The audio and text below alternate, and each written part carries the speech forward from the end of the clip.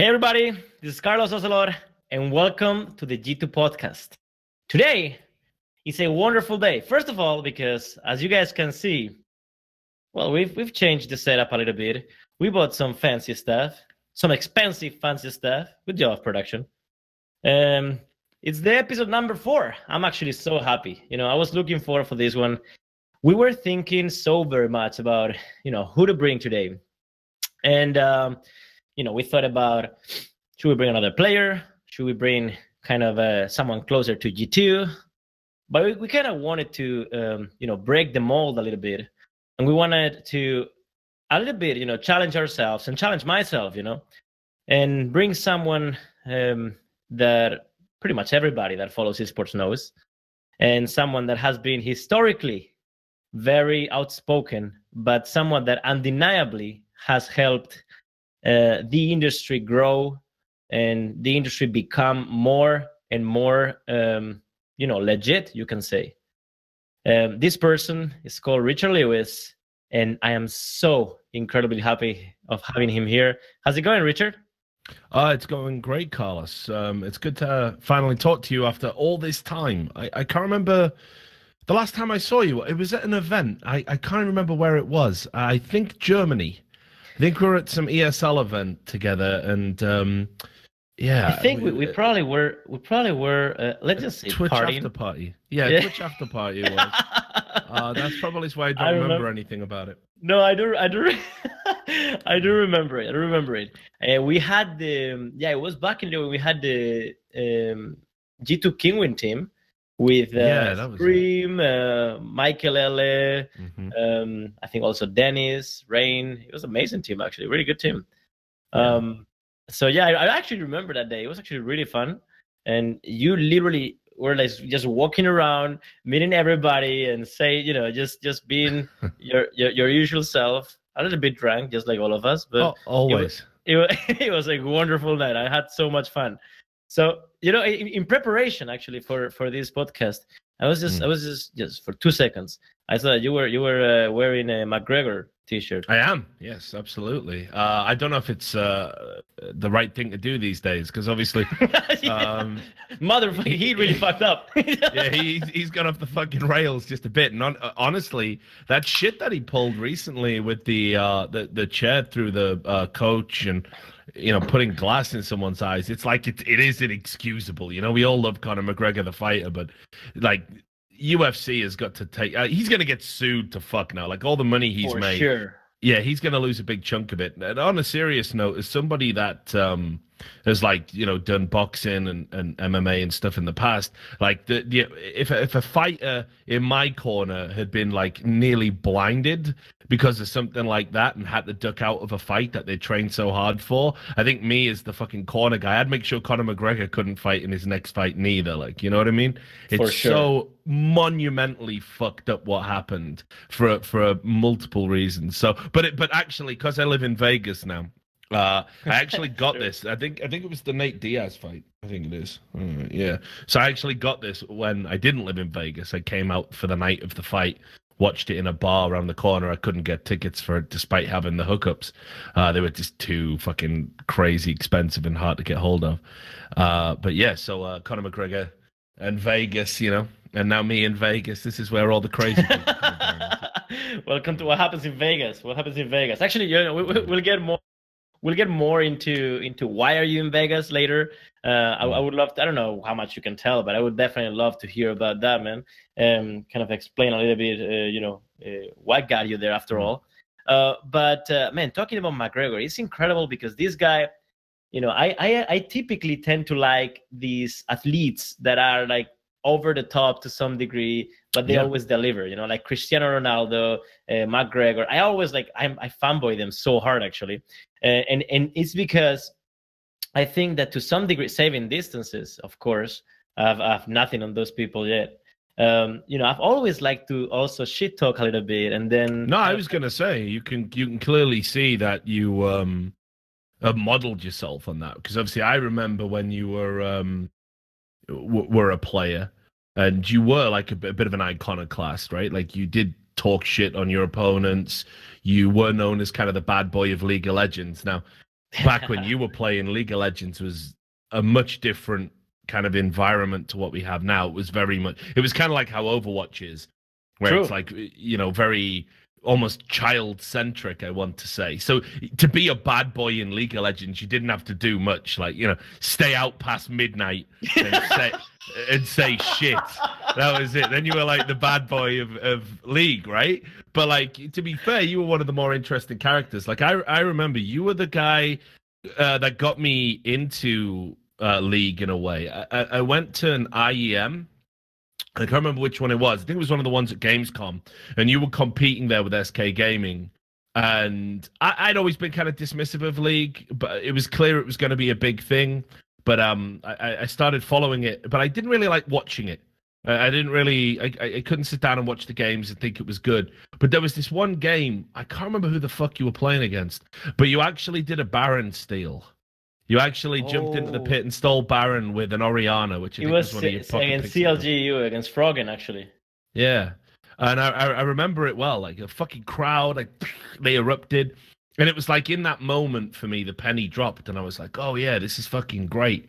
And, after the game, I think you guys won and you were there in your scarf and, Oh man, those times. You're making me, kind of remember those times. That's beautiful, man. I gotta be honest, man. Sometimes I do have dreams at night, and in those dreams are typically either about World of Warcraft. I mean, when the dreams I win competitively are either World of Warcraft or League of Legends.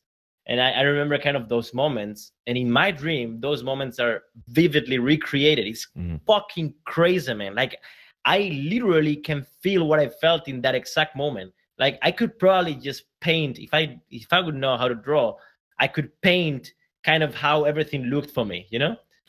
It's crazy. But yeah, man, I agree with you. Having this kind of athletes, that you look up to, I mean, they shape the way you kind of, make people perceive yourself in a way. So, the more you read about this guy or the more you watch about this guy, you become a little bit that person if you idolize them a little bit. I think it's always easier for people to relate with, right? Because the average person isn't an athlete. The average person doesn't know what it's like to have to sacrifice, if you're a soccer player, you have to sacrifice everything to kind of, keep your diet right, practice, training, playing games on the weekends when all your peer group are out to parties. And you're doing this to be literally 1%. That's the number of people that go on to be a professional footballer. It's an immense amount of sacrifice. And as a result, a lot of people that excel at sports and esports, they're socially dysfunctional to a certain degree. They don't have a normal social life. They don't learn normal social skills.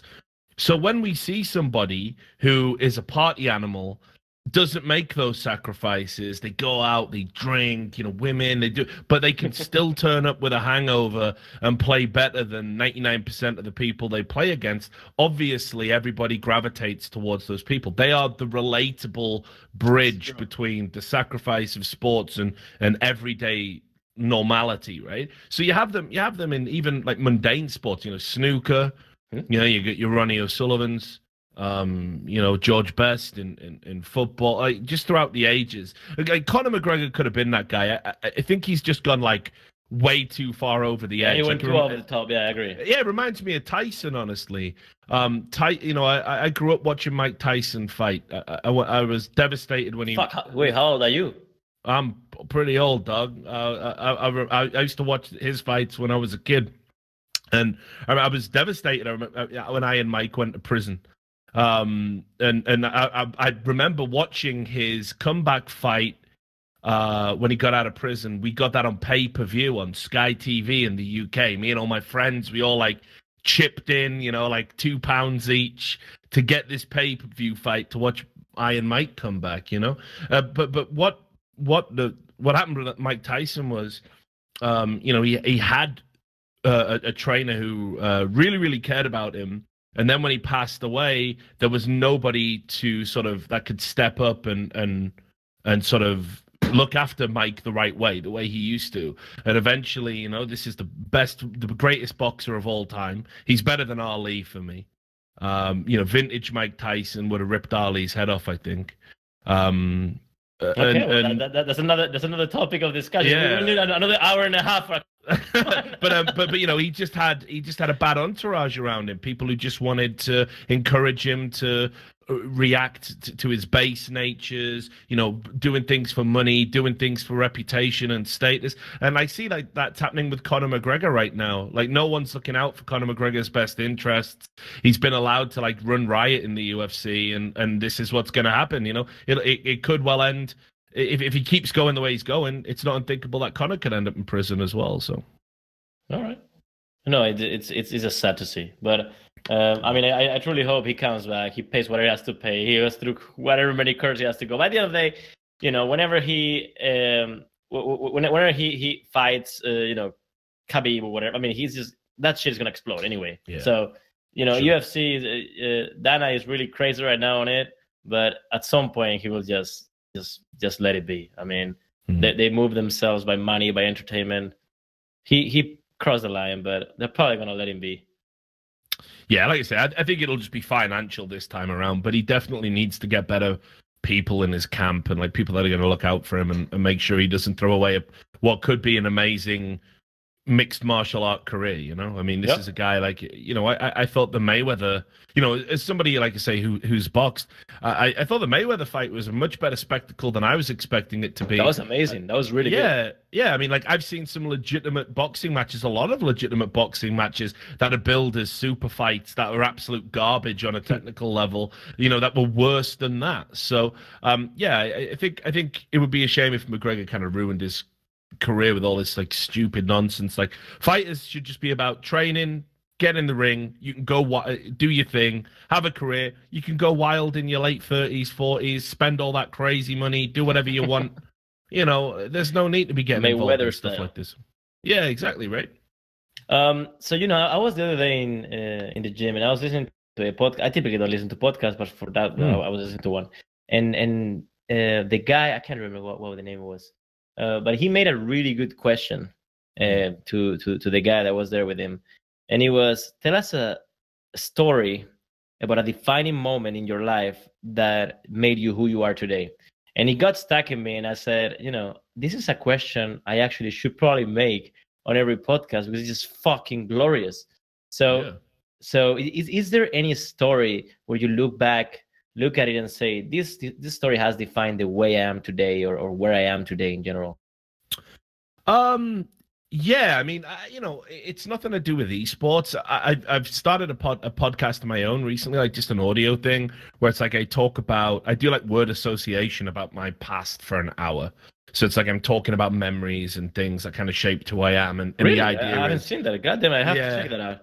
It's basically it's just I just called it Stream for now because it's about stream of consciousness. So I don't know if that's a very good title. I might change that.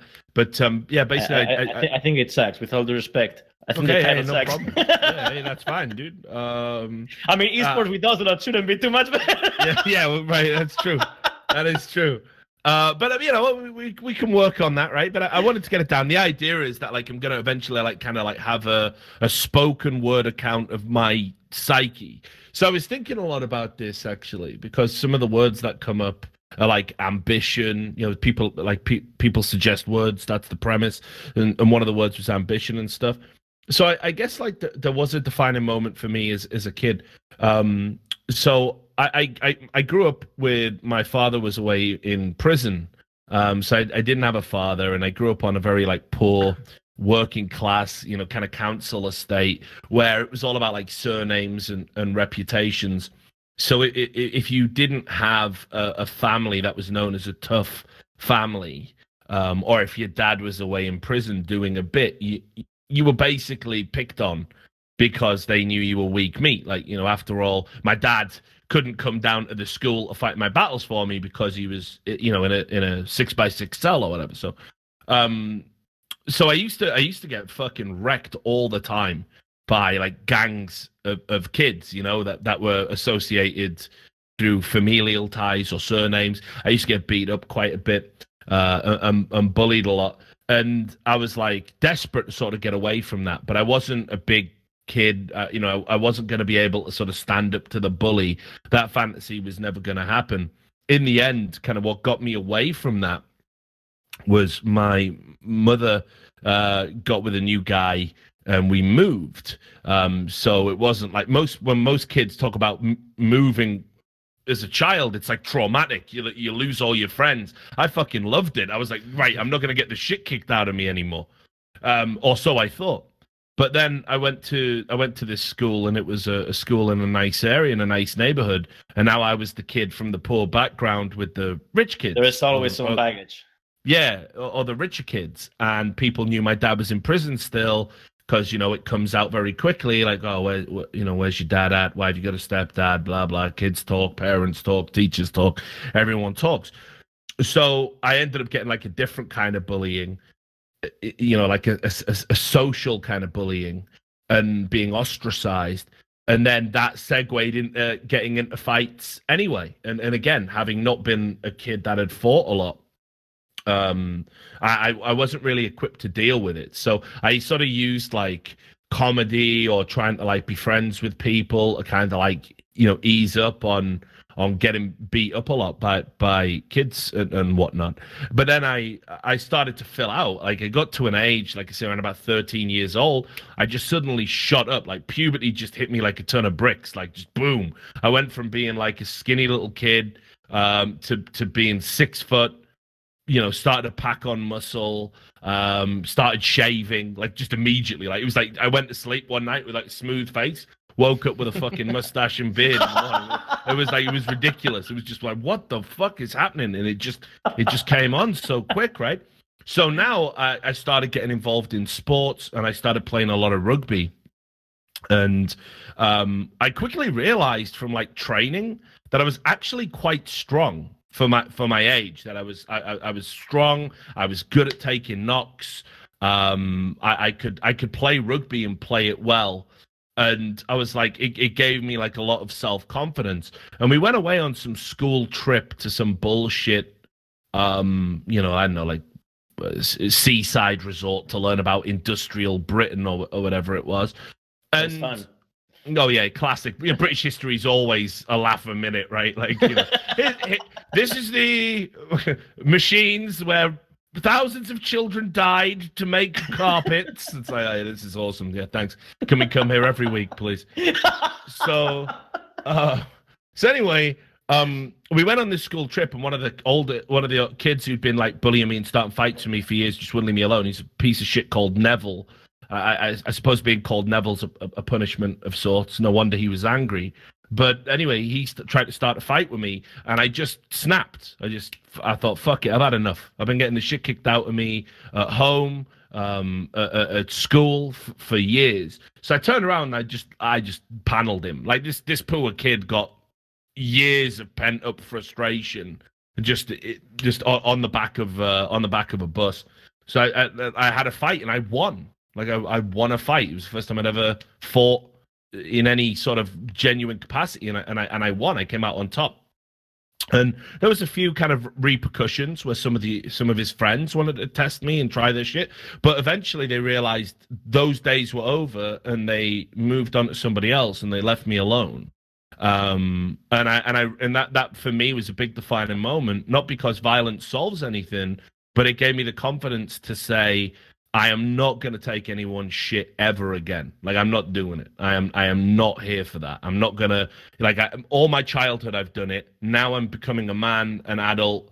I'm not going to do that anymore. And the reason I bring this up is why I think it's a defining moment in my life is because I think one of the reasons why is you introduced me, I'm like a love-hate figure. People either really like me and like what I'm about, or they really, really dislike me, is I just won't take shit. I'm not going to do it. Like, I can't in good conscience do it to myself. If someone says something stupid, I'm going to call it out. If somebody tries to do something negative to me, I'm going to reciprocate with negativity. But equally, if somebody does something positive, I'll reciprocate with positivity.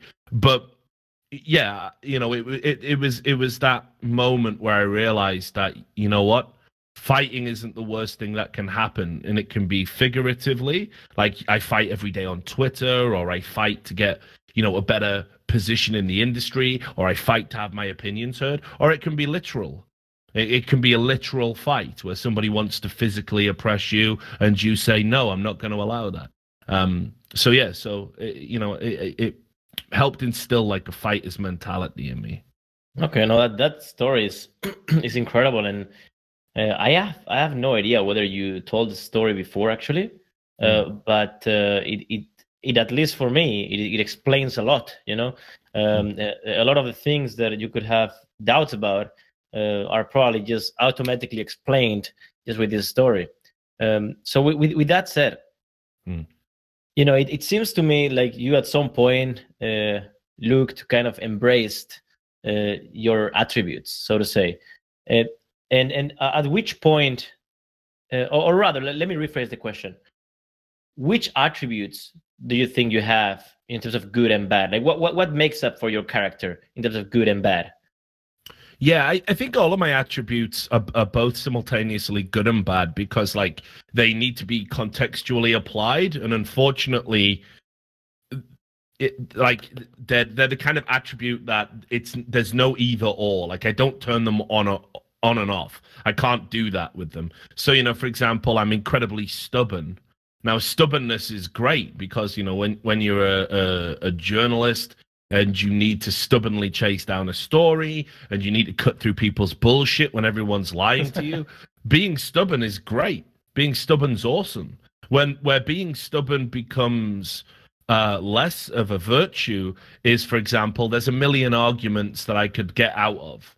There's a million incidents I could get out of if I just wasn't so. Yeah, but I don't. I just think, fuck it. I'm gonna retweet this guy until I'm gonna make them understand I'm right. And because of that, you get into these situations that can spiral and snowball out of control. But for me, it's like I'd rather take that bad and be able to do the things I do because I know I'm so resolute and forthright, and I will keep going, and I don't get discouraged, and I don't get disheartened. So stubbornness is one of them. I think I don't have a particularly high tolerance for stupidity and things that seem like glaringly obvious to me. I can be very impatient with people if they don't get on board quickly with what is self-evident. A lot of people a lot of the reasons why there's any inflammatory content on my Twitter feed is because somebody tweets something at me and goes, well, you said this, and it will be something I didn't say. You're a racist, and you're like, prove it. And I mean, that stuff's outrageous. But yeah, when people basically like wrongly attribute something because they can't fucking read, when they tell you said something and you go, no, I didn't say that, and they go, yeah, look, it's here, and you're like, holy shit, you legitimately can't read, and yet you're allowed to have a Twitter account. Like, it bothers me. It's like, holy shit, like you're out there just running amok, lying, with just being utterly stupid, and it's fine apparently. And it's like, it's my reputation that has to suffer as a result of your stupidity. Fuck that noise. So yeah, so that's another thing. Like I think again, it has its positives, right? Because it's like, no, this is actually how something is. This is what it means. And again, for what I do from a journalistic perspective, it enables me to break down quite complex threads, like maybe multiple businesses, own things, or, whatever it is. I can break things down quite clearly and easily and show timelines and present it in my work in a way people can understand. But the flip side to that coin is that when people come to me and say things that are patently false or ridiculous, I do tend to get, very upset quite quickly with that. I don't tolerate fools very well at all, and unfortunately in our industry you're dealing with people who are younger, so they're not fully intellectually developed.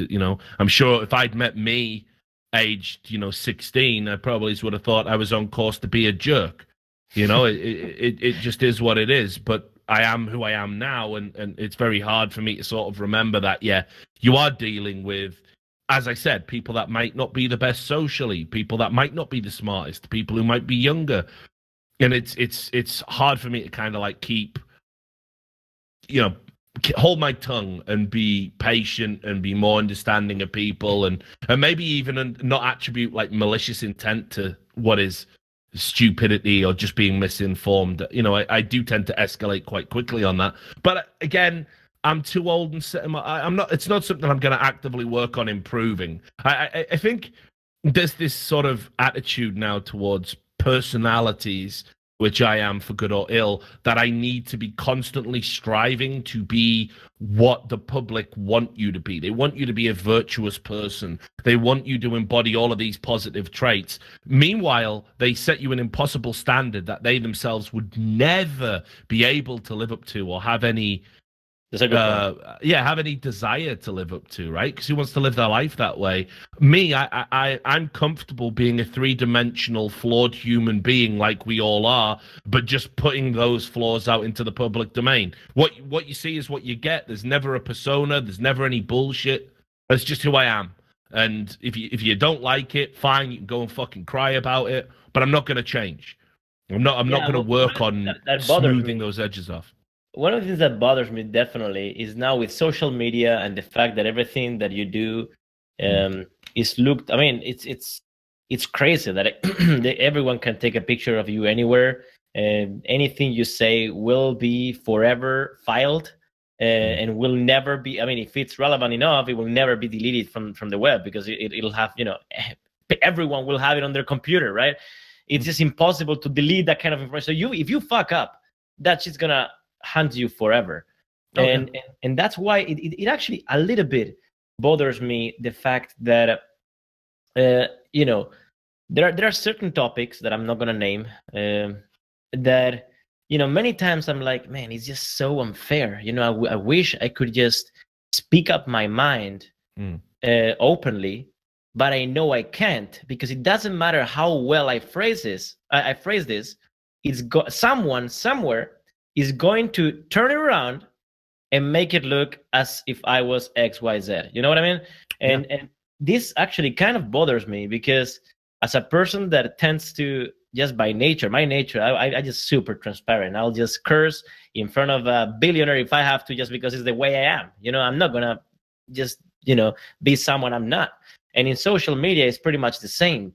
But with many topics, I just can't do that, because of the incredible risk of it being misunderstood by some people that simply has this one job of looking at your comment, kind of break it down and look at the semantics and somehow understand that what you're saying is this, even though it's not. You know what I mean? Yeah, well, you're in a different position now. I mean, this is the key thing. Back when you were a player, it doesn't really matter so much. That's true. It was just me, right? Yeah, exactly. The impact's minimal. Maybe you get dropped from your team, maybe you get fined, but you know, you're a big brand, you're a big player. You'll find somebody else willing to take a chance on you. You know, it's just that simple. That's a very good point. When you run a business and you're responsible for feeding and clothing and paying the salaries of all the people beneath you, losing a huge corporate sponsorship over something being misinterpreted, or maybe it's not misinterpreted, but maybe your opinion just isn't popular. This is the other thing. You can have an opinion that is in no way controversial, but because it isn't popular, it's not the opinion you're supposed to have, it can cost you. You know, look what happened with Shania Twain the other day. Like, who gives a fuck about Shania Twain? Like, how important is Shania Twain in the grand scheme of things? Not really at all. And she did an interview and said, you know, she's Canadian, but she said, had I been American, I would have voted for Donald Trump. Okay? That was all she said. And then there's an uproar about it, and she had to issue a public apology for saying she would have voted for a candidate in a country. Yeah, this is the madness. This is where this is the world we live in right now. And I'm sure if you had come out during the last election and said, hey, look at these G2 hats, make America great again, and it's got a picture of NBK on the side or something, and you know, when you were selling them saying it's going to be great, we love Donald Trump and all that, like, there would have been sponsors who just come to you and said, yo, sure, this is out. Yeah, this is out. So it's not even worth getting involved in that stuff if you want to have a successful business. You have to look at what's popular, look at what's trending, and then basically you're be on top of that.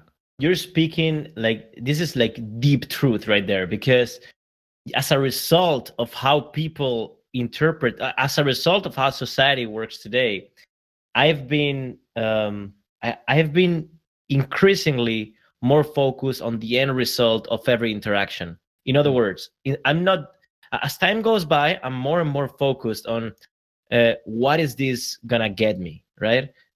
Which is a little bit of a psychopathic way of looking at things, to be honest.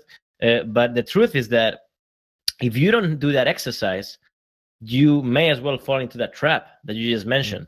Like you have to, okay, if I answer this fan that is outright wrong, will this trigger a chain of responses that will make the actual topic more relevant than it is right now?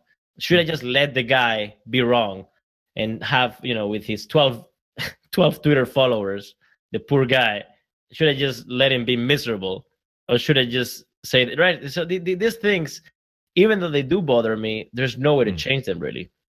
No, I don't think so either. I mean, the reality is, social media is it's a great thing for businesses, it's a great thing for brands, but it comes at a cost, and I understand the cost. Like, it would be hugely unfair for, let's say, that like a brand, any brand has huge social media reach. You could talk directly to your consumers, people that are going to support you financially, your customers.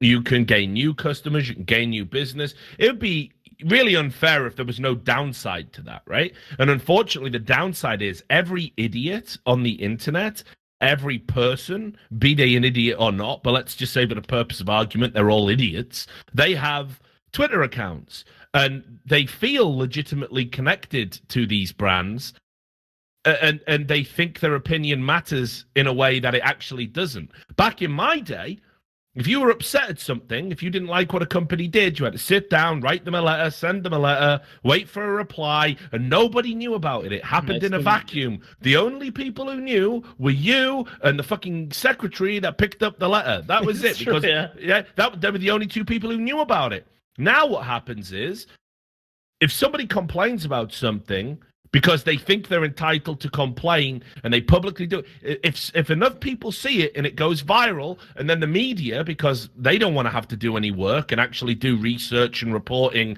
and inform people, they just, fuck it, I'll just go on Twitter. What's trending? Top tweet today, company X has done this bad thing according to this tweet. So this tweet goes viral, and then other people start bandwagoning in and saying, we're going to boycott and we're going to do this and we're going to do that. And unfortunately, the corporations, the brands, they feel like they've got to acquiesce and give them what they want. So they come out, they release an apology, they change something, they do something. And it creates this cycle of like recreational outrage where people who, without even leaving the house, they've had their little power moment. They've had their little activist moment. That's exactly the key.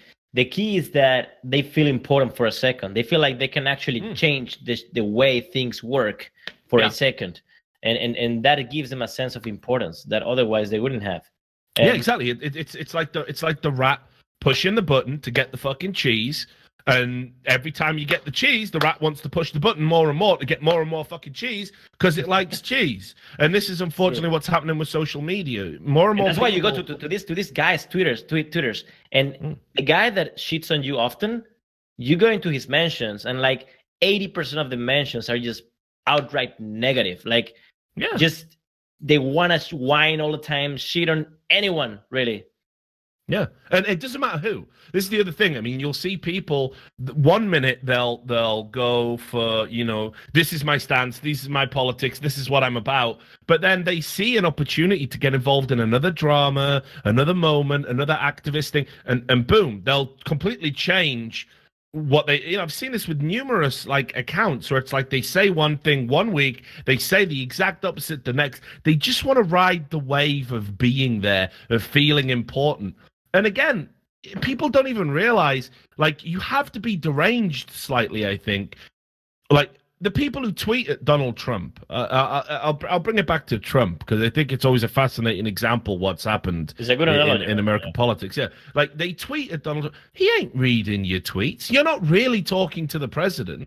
You're not important enough to talk to the president. You will never be important enough to talk to the president. Ostensibly, on a geopolitical level, you do not matter. If you think you do, you are deluded. You do not matter. And you can tweet at Trump all day. You know, there's a bunch of people who they would serially reply to Donald Trump tweets. They would literally they would have an alarm set on their phone. Same guys, by the way. And they like 20 replies. They have them prepared.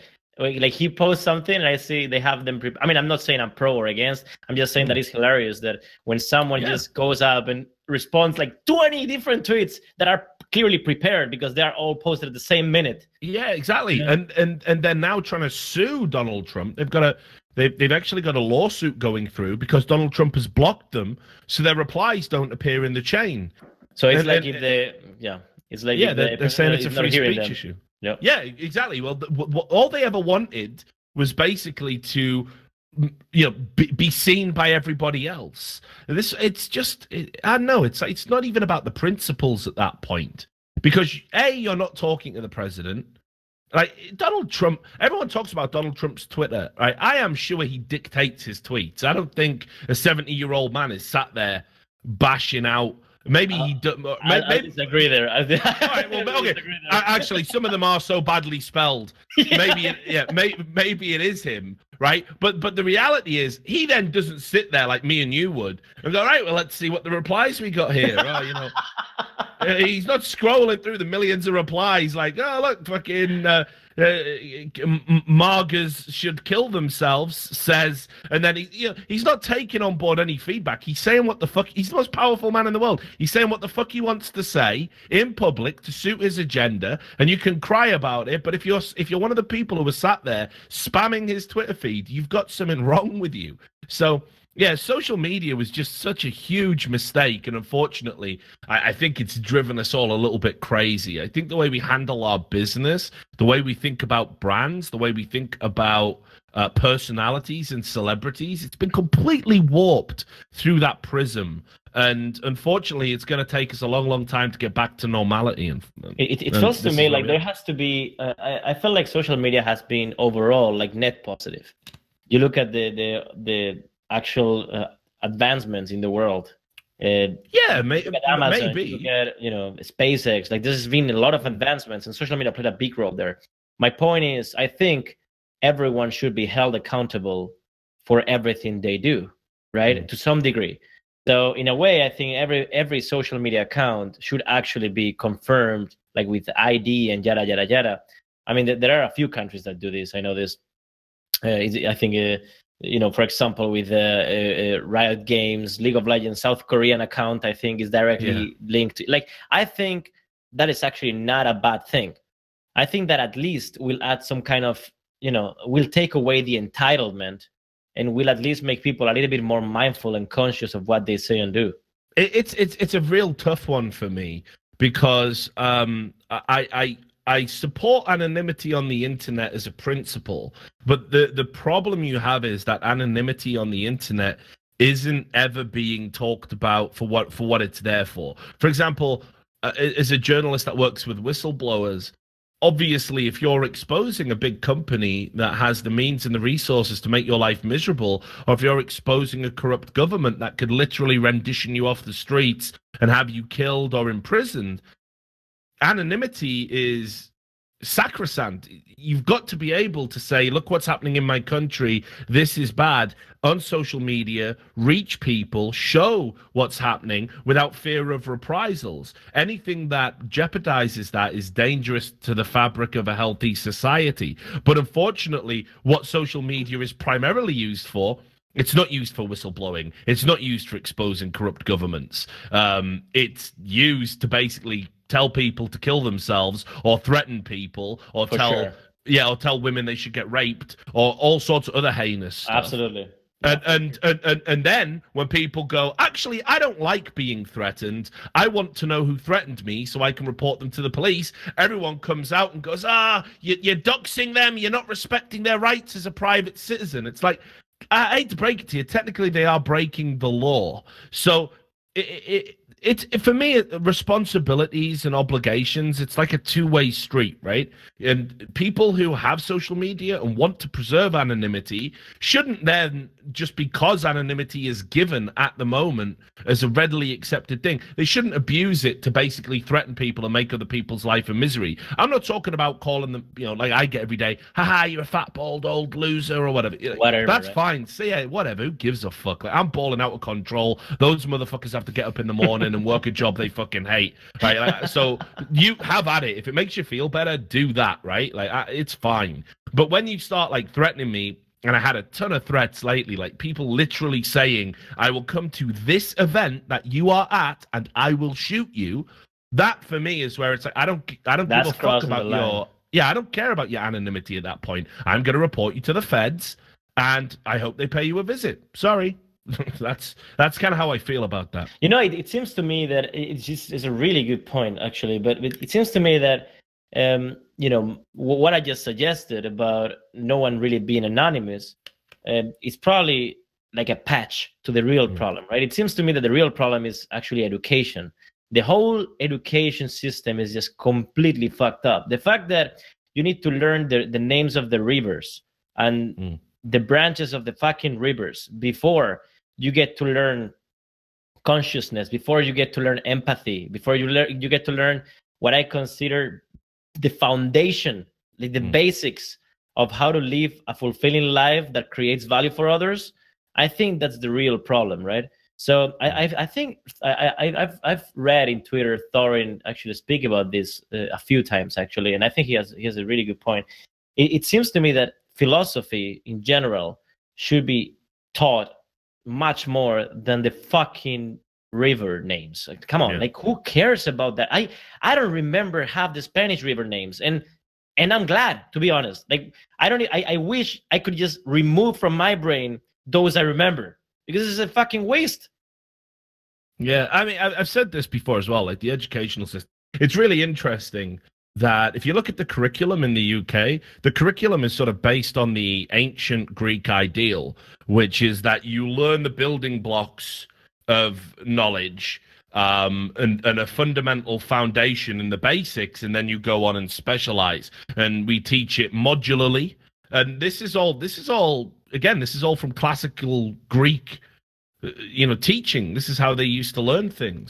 So it's incredible to me that you would copy this system, which is considered to have emanated from the peak of the Western world, this civilization that everybody looks up to and is still discussed to this very day for that reason. And yet they miss out the core, and that was that the first thing everybody learned was philosophy. Philosophy literally meaning the love of knowledge.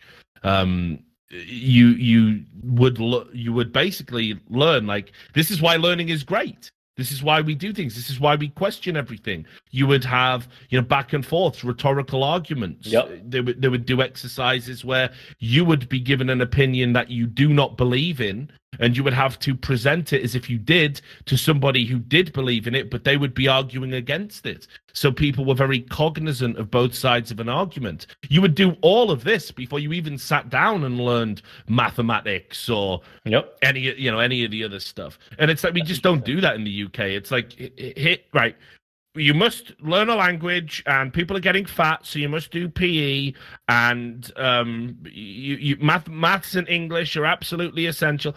Like, straight up, I don't give a fuck about mathematics. I know maths is important, right? But I'm not a numbers guy. Never have been. I can't remember none of it. It didn't stay in my brain. It's not important to me. I've got a calculator. That'll do me. I can probably just about do basic arithmetic. I was always a words guy. Now, I passed my exams. I got like a B or whatever, because you have to have that. If you get less than a C, there's loads of jobs you can't have in the UK. But, for me, I would have much rather have dedicated, because I hated it then, and I hate it now, and I'm never going to suddenly sit down and decide, I might learn maths, actually. It's never going to be part of my life. I would have loved if there was a way that I could have had that time and filled it with something else that I was interested in by the time I went to college and university. But instead, it's just this like scattershot approach. Like, we'll give you a little bit of everything, and then when you go to college, you can specialize a little bit. And then we expect 18-year-olds with this like smattering of all different kinds of knowledge to know what they want to specialize in for the next 3 years of their life. Yep. It's nonsense. It's a it really is a nonsensical system for me. Is that after all, let's actually look back when I was actually just going to school, high school, etc. And I remember I truly just hated everything but mathematics, just because I just liked mathematics. I happened to like mathematics, right? I didn't enjoy really to study it, but I just didn't hate it. At least I could swallow it. I don't know if you can say that. But I could see that there was no reason for me to study many of the things I studied. I was just pretty much forced to it, all right? And what I come to realize at some point in my life, especially the moment I read a book called Meditations by Marcus Aurelius, right? Yeah, I know it. Yeah. And so that book, like, I was fucking blown away. I was like, okay, so this is when my school starts. Like, I was feeling so energized because at that moment I realized what learning means and what school should have been about. That school should have been about me looking forward to go to class every day to learn what else can help me in my life, or to learn how to have more fun in this area of my, just learn how to live a more fulfilling life, as opposed to just how do you call them? Things without substance that are not gonna shape the way I live whatsoever, right? And yeah, you can specialize and become a surgeon, for which you will need a lot of specific knowledge. And when you have, the age to be able to choose that career path, then so be it. If you love it, why not, right?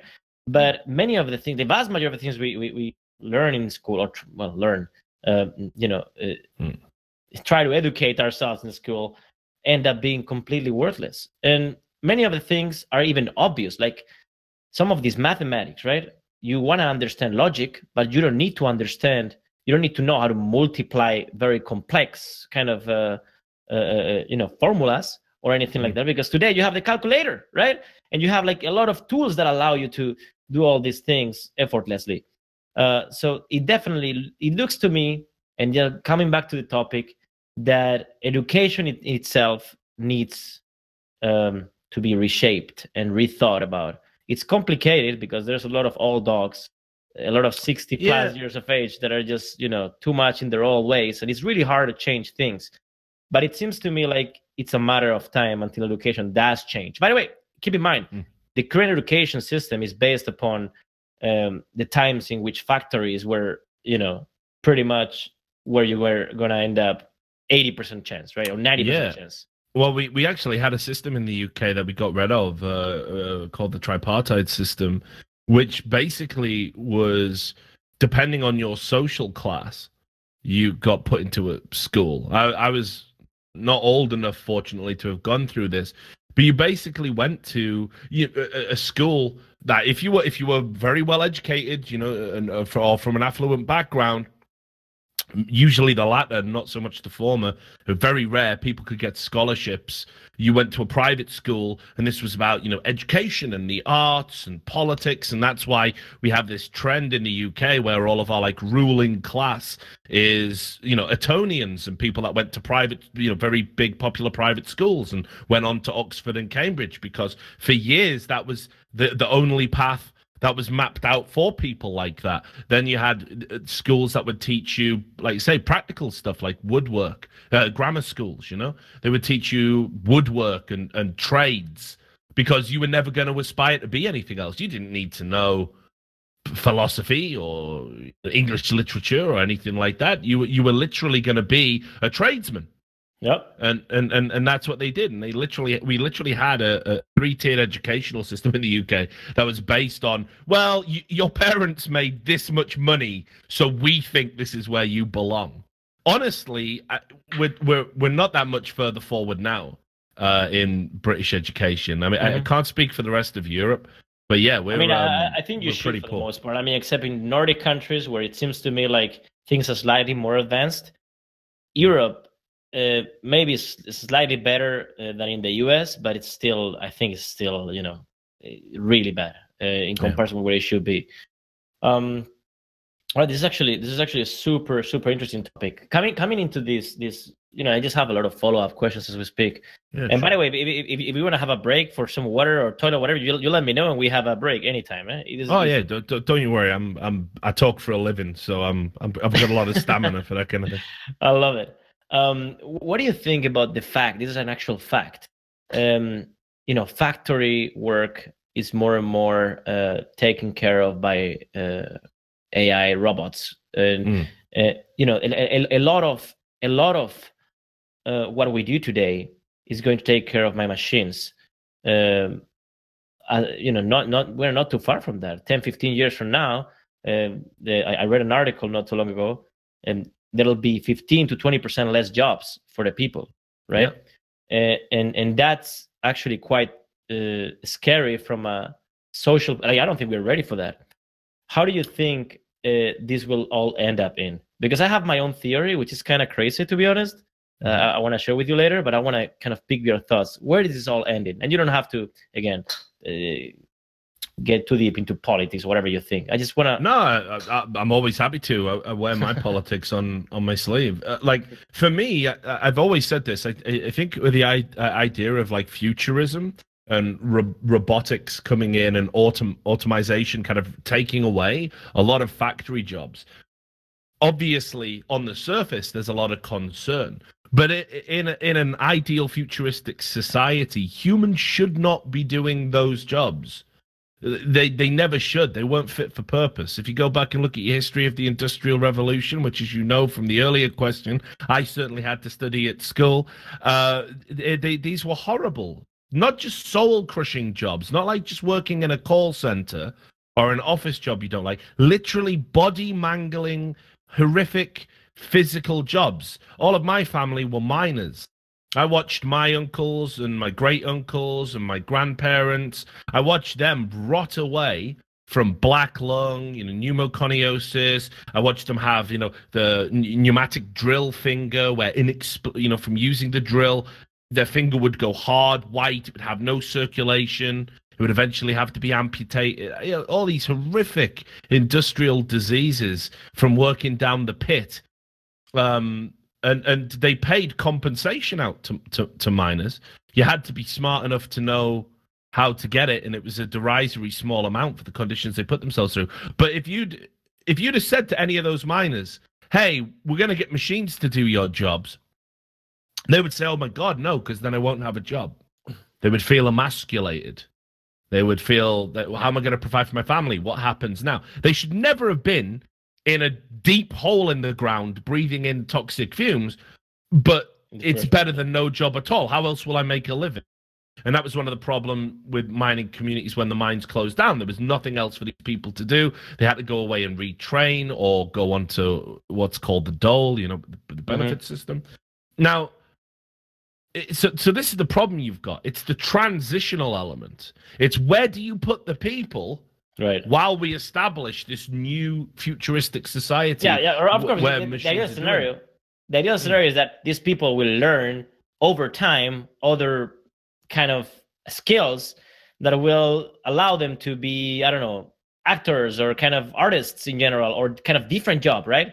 But that happens over time. That again is an educational kind of barrier here. What happens with those people that actually lose the job at that moment in time?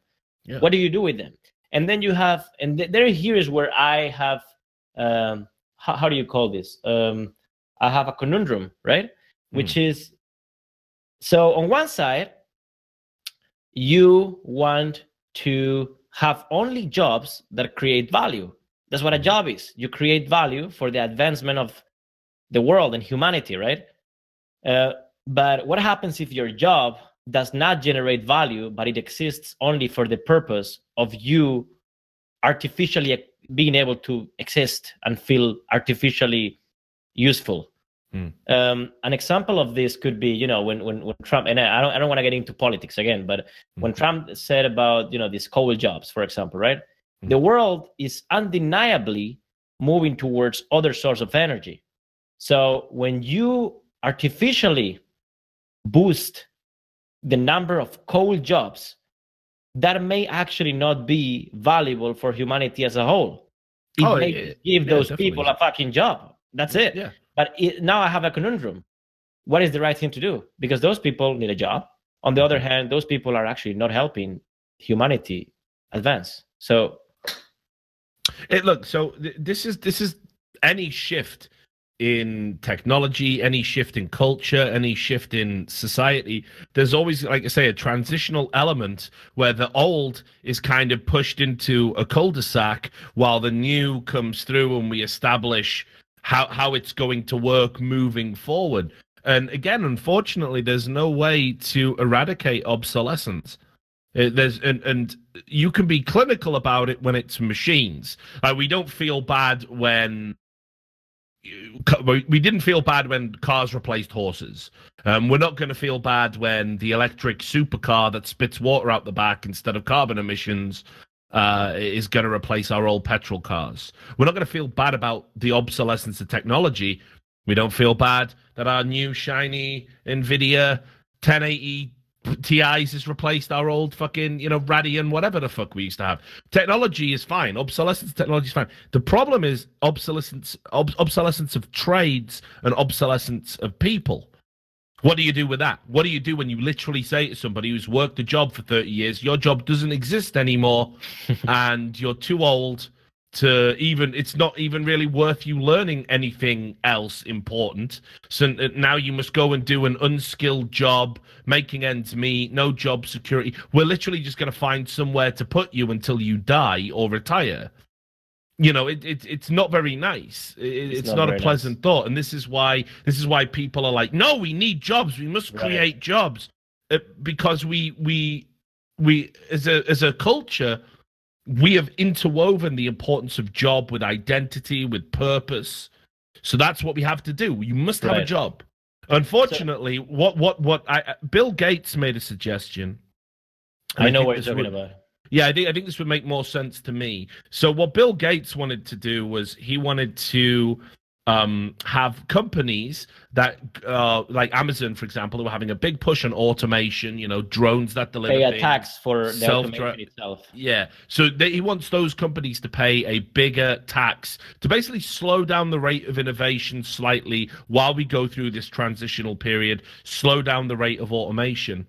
And I think if you were to agree to that and then have some of that money go into, you know, schemes where it's like, you know, they supplement the income of the affected industries, like the miners, you know, things like that, that's going to help. But ultimately, there is no easy answer. The bottom line is, as technology shifts, some people are going to get left behind. If you specialized in an industry that no longer exists, sorry, you know, it's cold, it's callous, but that is the way the cookie crumbles. And I don't think human progress can be put on hold because we don't want people who work in an outdated industry to feel that they've lost their sense of purpose. I can still have empathy for the individual, but it's probably a bad decision for a society, honestly. It does feel to me that the fact that these people have been a big part of the progress of humanity itself, the fact that we right now have to, in a way, take care of them, which is, in a way, kind of socialism, right?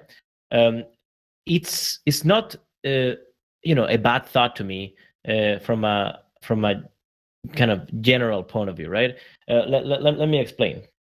So it seems to me that whenever there is a moment in which these people stop being useful for humanity, so to say, we as a race, so to say, got into this position thanks to how conscious we are about each other, the fact that we are empathetic, right? We care about each other.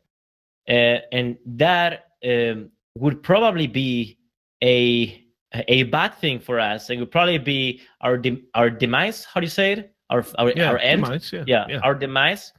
If we have to take care of so many people that on paper are not valuable to us. But we are humans. We are not lions, right? that they will just let the old guy, they will just kick him from the group and he will die alone. That's not what we do, right?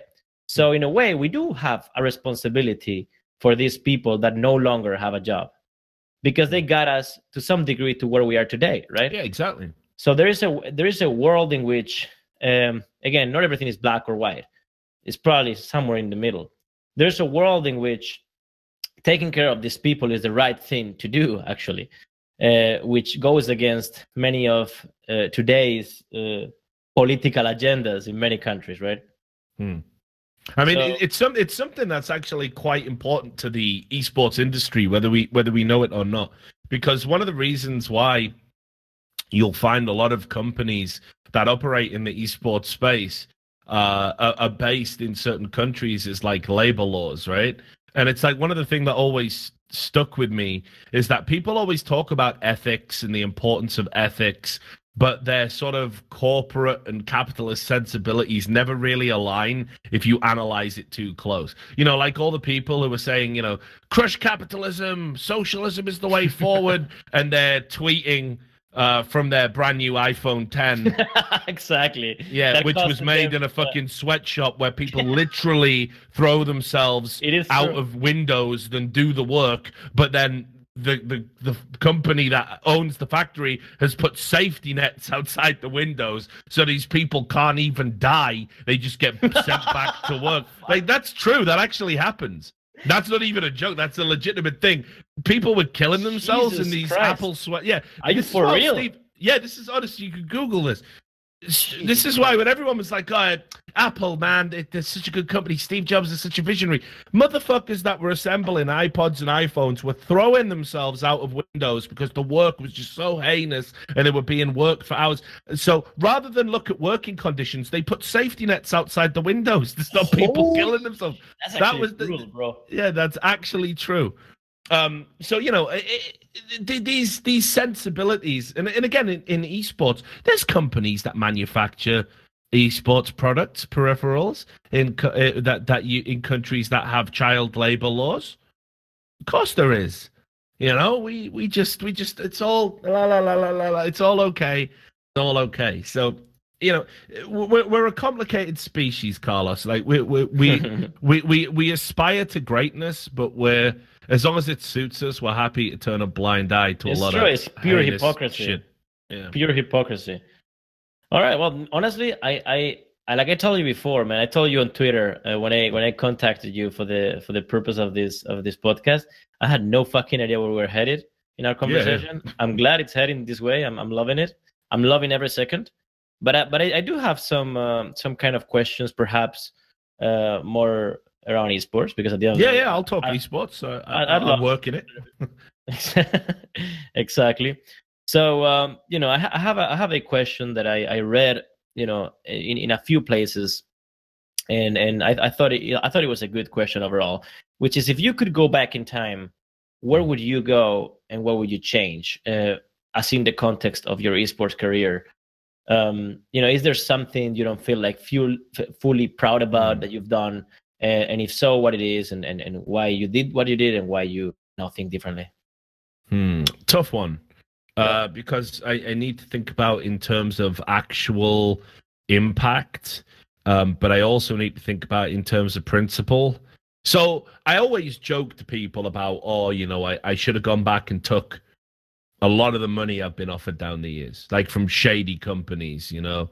Like I've had companies offer me money. By the way, wait, I have to stop you here. Yeah. When I see Mo driving the R8, I don't even know what I'm just looking at it. I'm like, motherfucker, I don't even know what that, like I don't even know how to react to that. He's just driving that thing. I'm like, that's probably on the back of the 14-year-olds that were watching. You can afford an R8, Carlos, surely. I'm not talking about me. I did not put. There we go. I like it. Deflect, good. Yeah, good deflect. Like, you know. Yeah. No, but like real talk. I look back in my career and I have not left a single corpse behind. And if for some reason I kind of fucked up, I fixed that. I fixed that behind the scenes. Yeah, I think with Mo, since we mentioned him specifically, I've known Mo for a long time, really long time, back when he was one of the best players in the world at Counter-Strike. So that's how far back it is. And me and Mo have always got along, always. I don't agree with a lot of the stuff he does, but his motivations make total sense. He's not a hypocrite about it. It's just greed. He just wants to make as much money as possible and have as good a life as possible.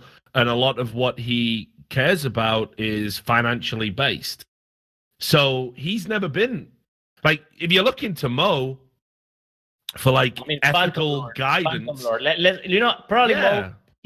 Mo has done more stuff. Okay, that's the same reason I didn't mention the Face guys, because the Face guys actually are talented content creators at the very least.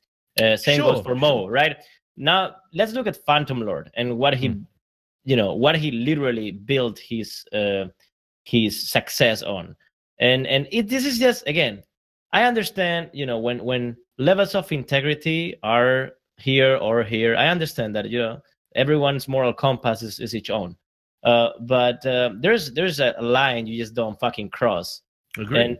And that's the line many of these guys cross. I remember right at the very beginning of this whole skin stuff, I remember I had a really good opportunity. Like, I'm telling you, I had this head developer, and I had developer. I'm sure. Bro, like, it was insane. With like 20K investment, I could have owned the biggest skin site ever.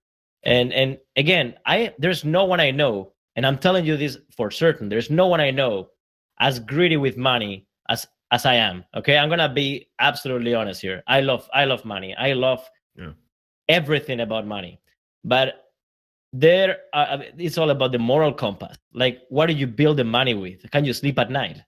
And some of these people either have no fucking soul, or they just can't sleep at night. So I do have a problem with that. No, I don't blame you. I'll be honest. They have competitive advantage over me, just because they have no integrity. Simple. Yeah, I mean, I'll be honest. I kind of felt sorry for Phantom Lord, for James, honestly. Because there's somebody who'd like talked to him a few times, met him in person. Somebody who'd covered like a lot of his antics. You have to understand that Phantom Lord really blew up as a streamer. He went from being something bigger than just a League of Legends streamer, and he had a lot of opportunities. And I watched him clearly get addicted, for want of a better word, to making money.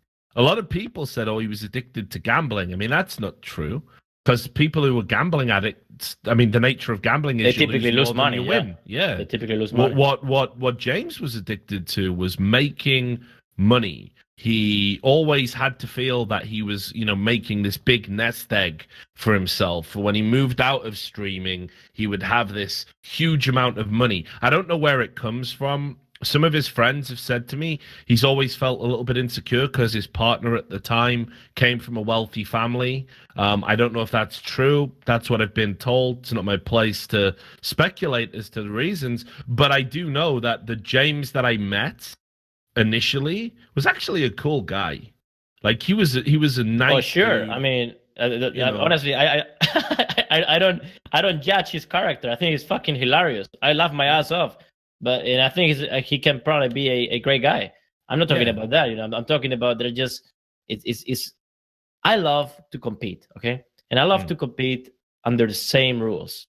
When there is one guy having competitive advantage over me, because obviously what he's doing is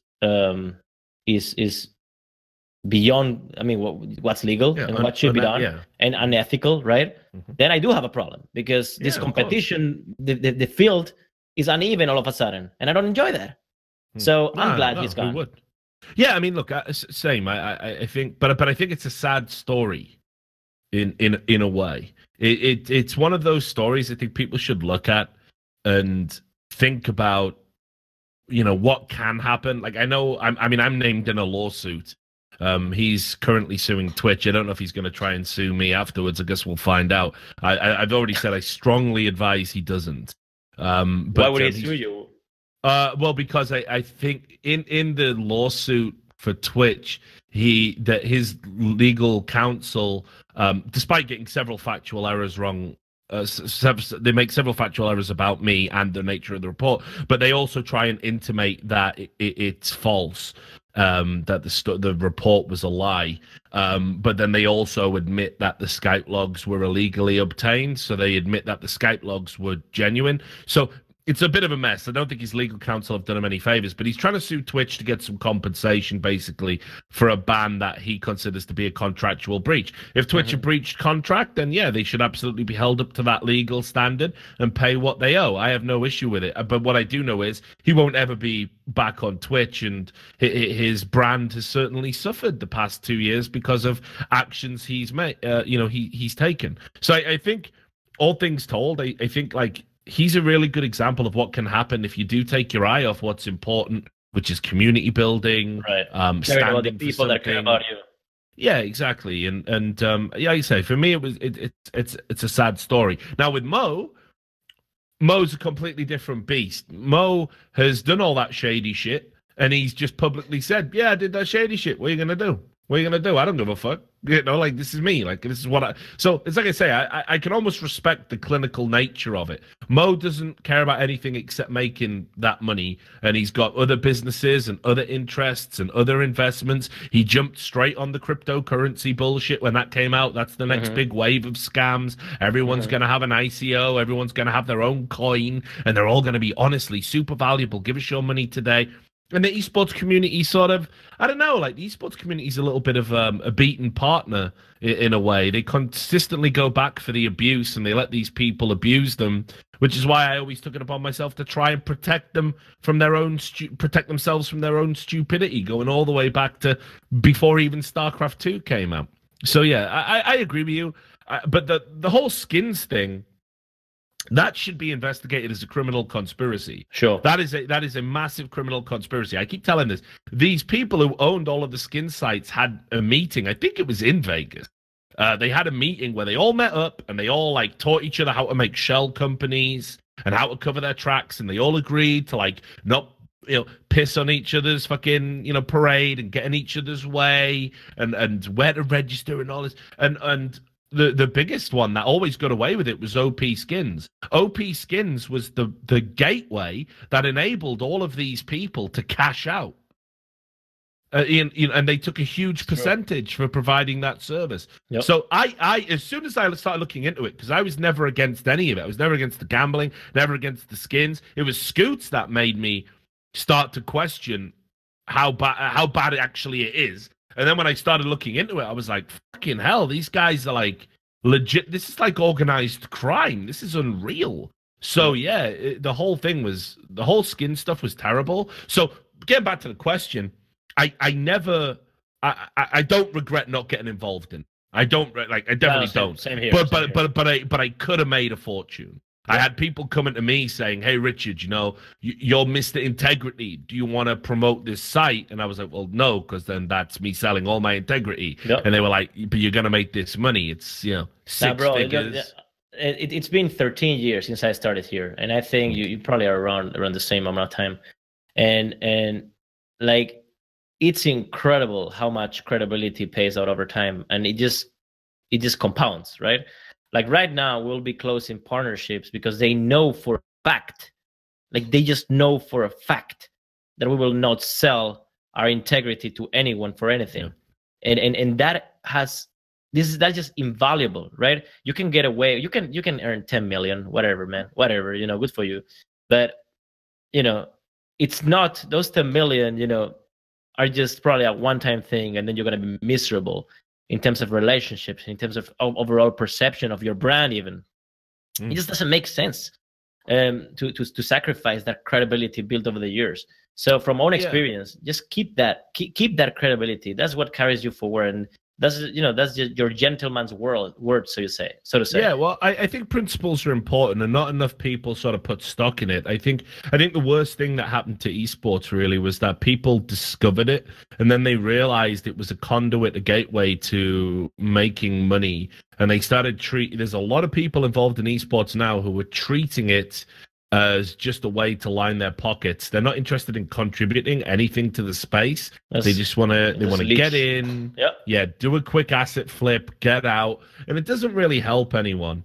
I'm conscious that I didn't answer the question. So the thing I regret, the thing that's had like a big impact, like obviously a lot of people will bring up the Lotus stuff again. I still maintain to this day, if somebody tries to attack you, if somebody's even intimating that they're going to attack you and they invade your personal space, I think you're perfectly entitled to defend yourself. So sure, I regret it to a certain degree, but I don't know if I would go back in time and change it. Like if I had the time travel ability, it wouldn't be for that. I think maybe the League of Legends subreddit drama could be something that I would definitely look at again. Not because I think the moderators are worth respect. I think they're absolute scum for what they did. I think all of them. Again, this is when people get to abuse anonymity. Like the biggest trolls on Reddit are the people who moderate the site. They're the people who get away with the most. They're the people that can treat you any way they want without any repercussions. And these people basically used the fact that they had heightened privileges on a hugely popular website to try and bully me into agreeing to change my work the way they wanted and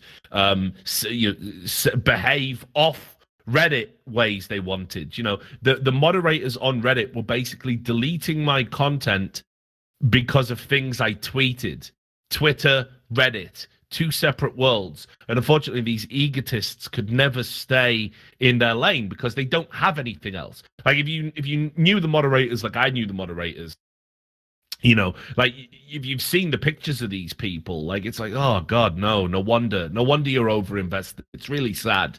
You know, like you see they're like, you know, oh, like they've got nicknames and they're all like called awkward this, and it's like, oh, it's like the stereotype of what an internet moderator was. But what I would do, how I would handle it differently is I would probably have just given them their little power trip, because that definitely set me back in a way that's like unacceptable to me. Like, for example, you know, Thorin's channel is bigger than mine, and it's not a competition, but he has way more subscribers than me on YouTube because he was allowed to have his content on the League of Legends subreddit, and that helped him grow when League of Legends grew. I was denied that because of these, you know, nameless losers. My Twitter feed didn't grow as fast as his for the same reason. All of my content was kind of stifled off. Now, it didn't affect me in career terms. I still got to be on American national television. I've still got a wicked job now. I'm still making a lot of money. I still am pretty autonomous. I get to make the content I want to make. So it hasn't hurt my career in that sense, but it did limit my audience.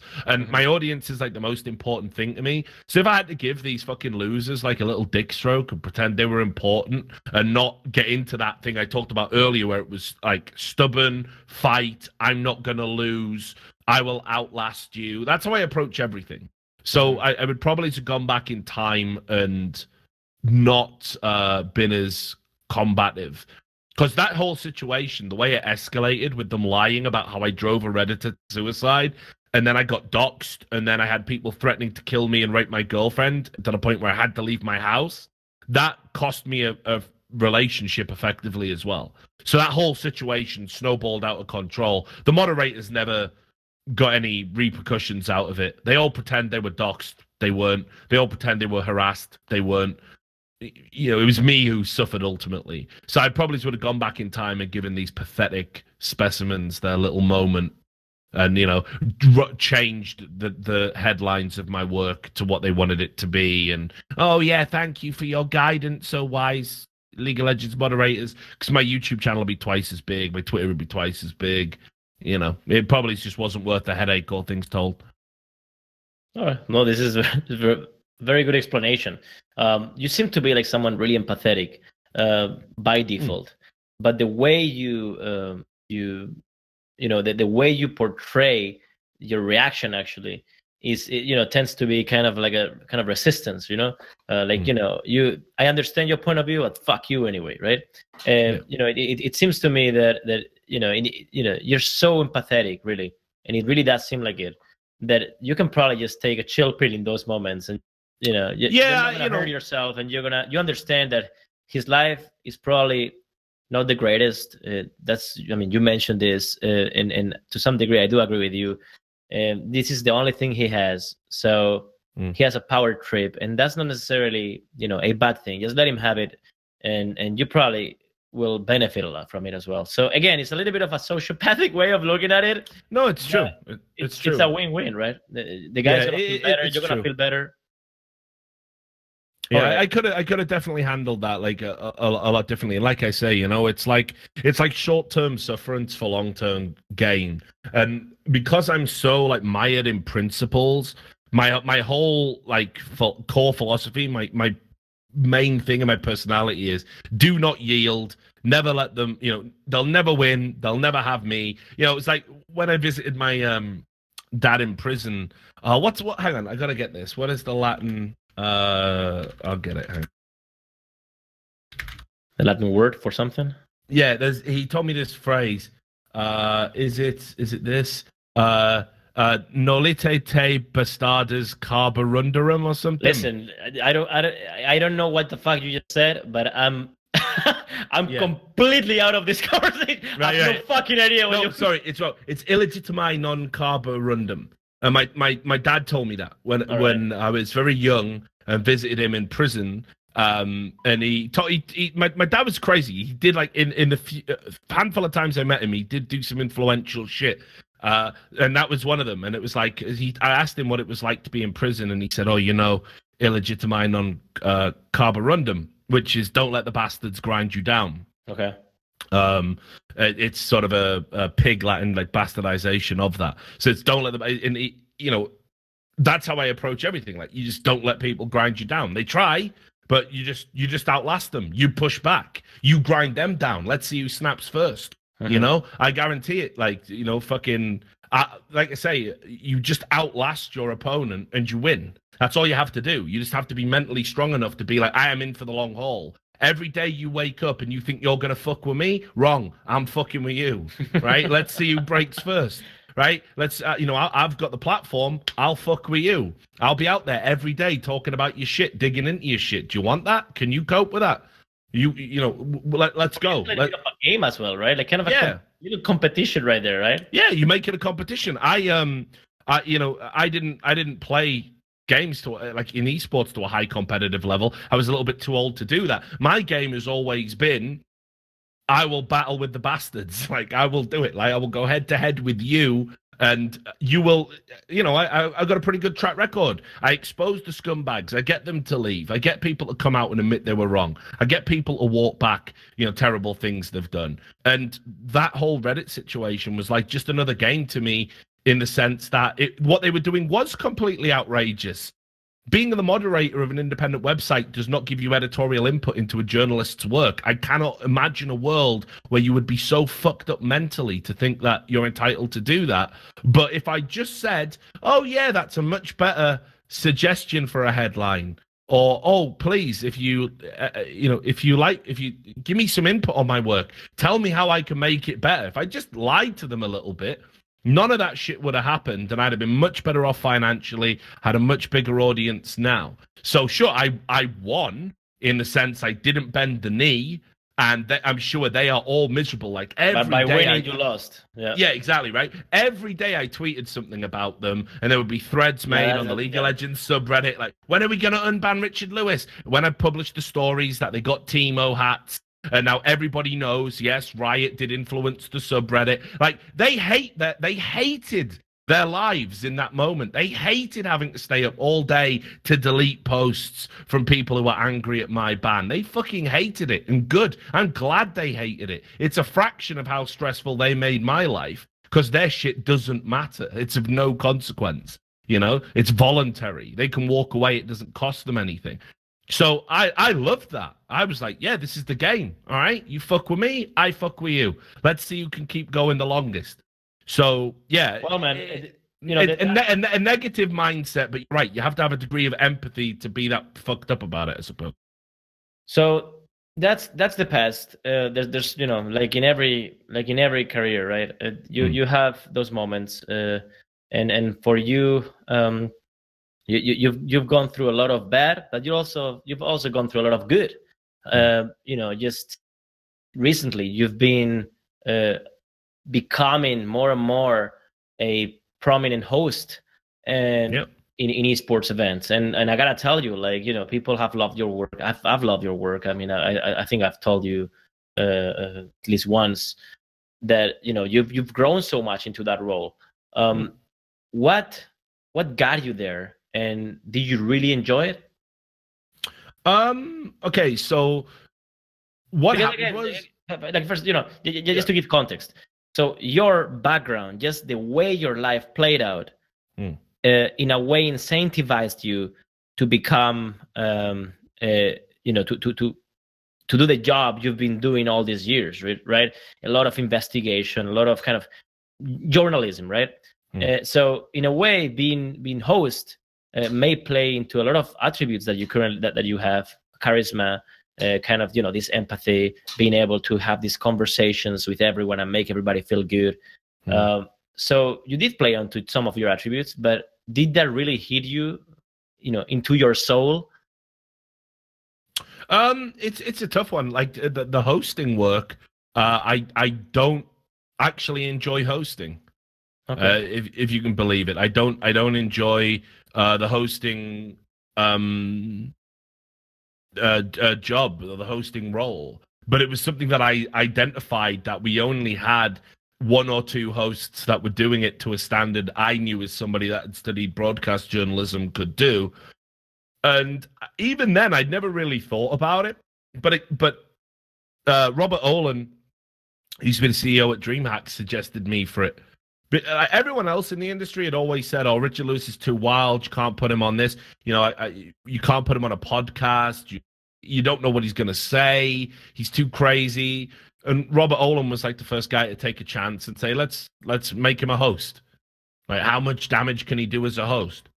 So I came in and I did a StarCraft event, and I just approached it pretty much like a regular desk anchor on a talk show. You know about StarCraft, or you just went with the flow? Nah, fuck no. I mean, like, I thought so. Yeah, I followed the scene. Like, so I knew this player had beaten this player at this tournament. He had won this tournament. I knew all of that stuff. You know, but X's and O's, how to play the game? Fuck no. Fuck no. I was the first UK journalist to review the game. I was the first journalist I pulled like a 36-hour no sleep play through the campaign and published my review on a website that's now defunct, but I was the first UK guy to get a review out. I went to the launch party for StarCraft 2. I had the advanced copy.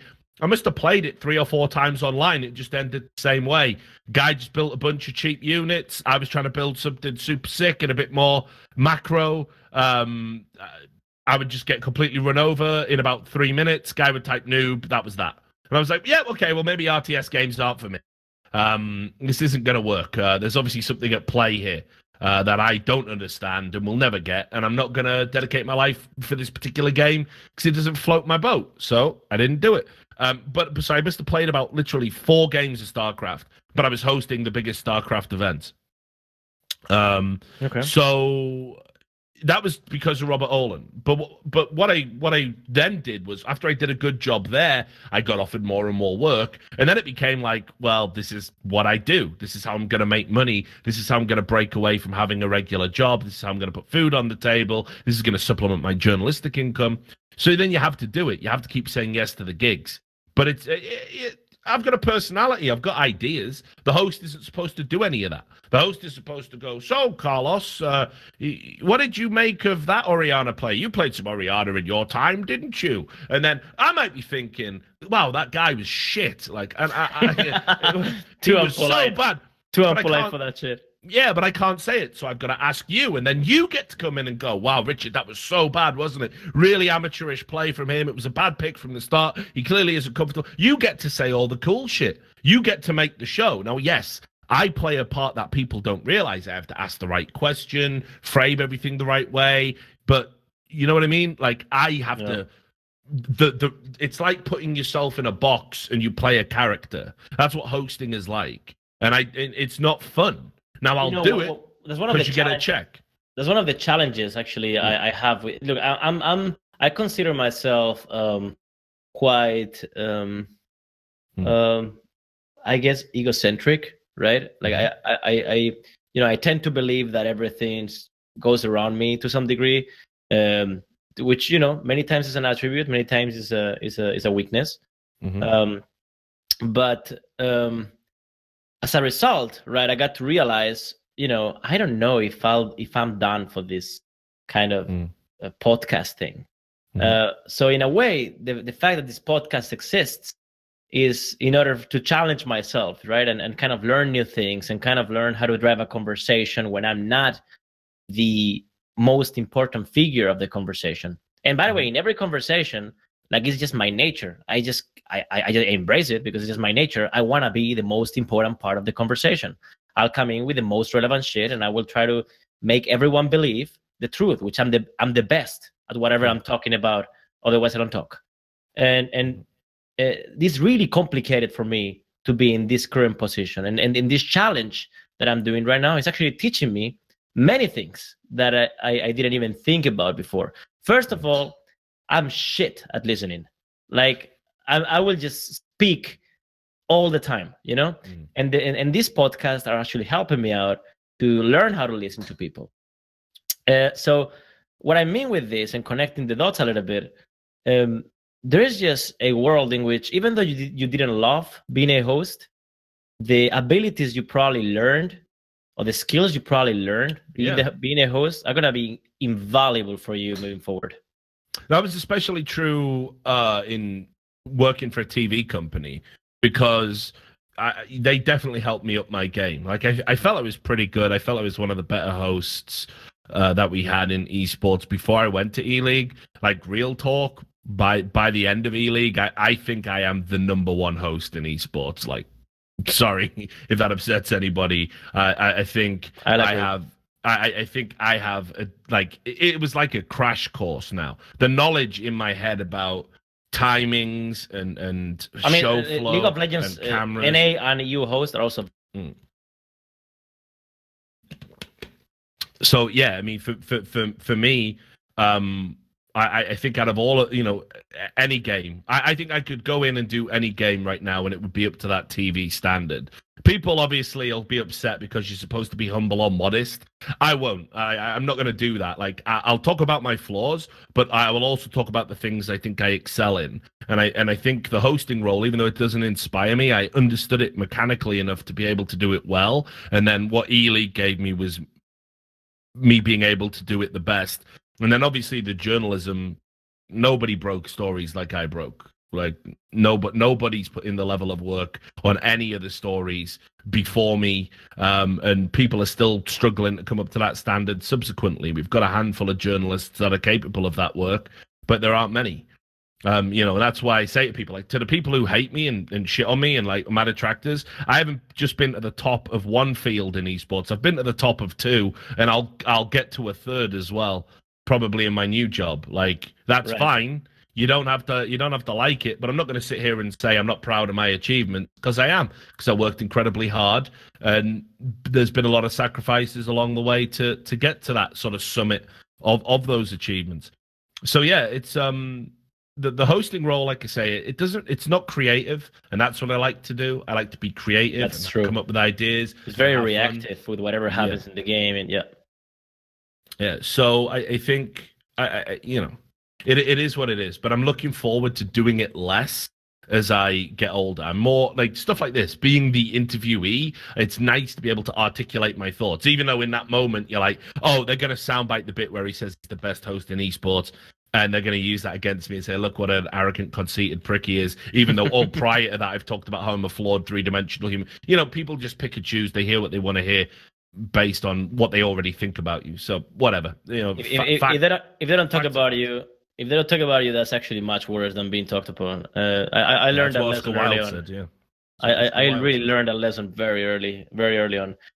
So you mentioned about your next job very briefly. I want to give you kind of context before heading into the question itself.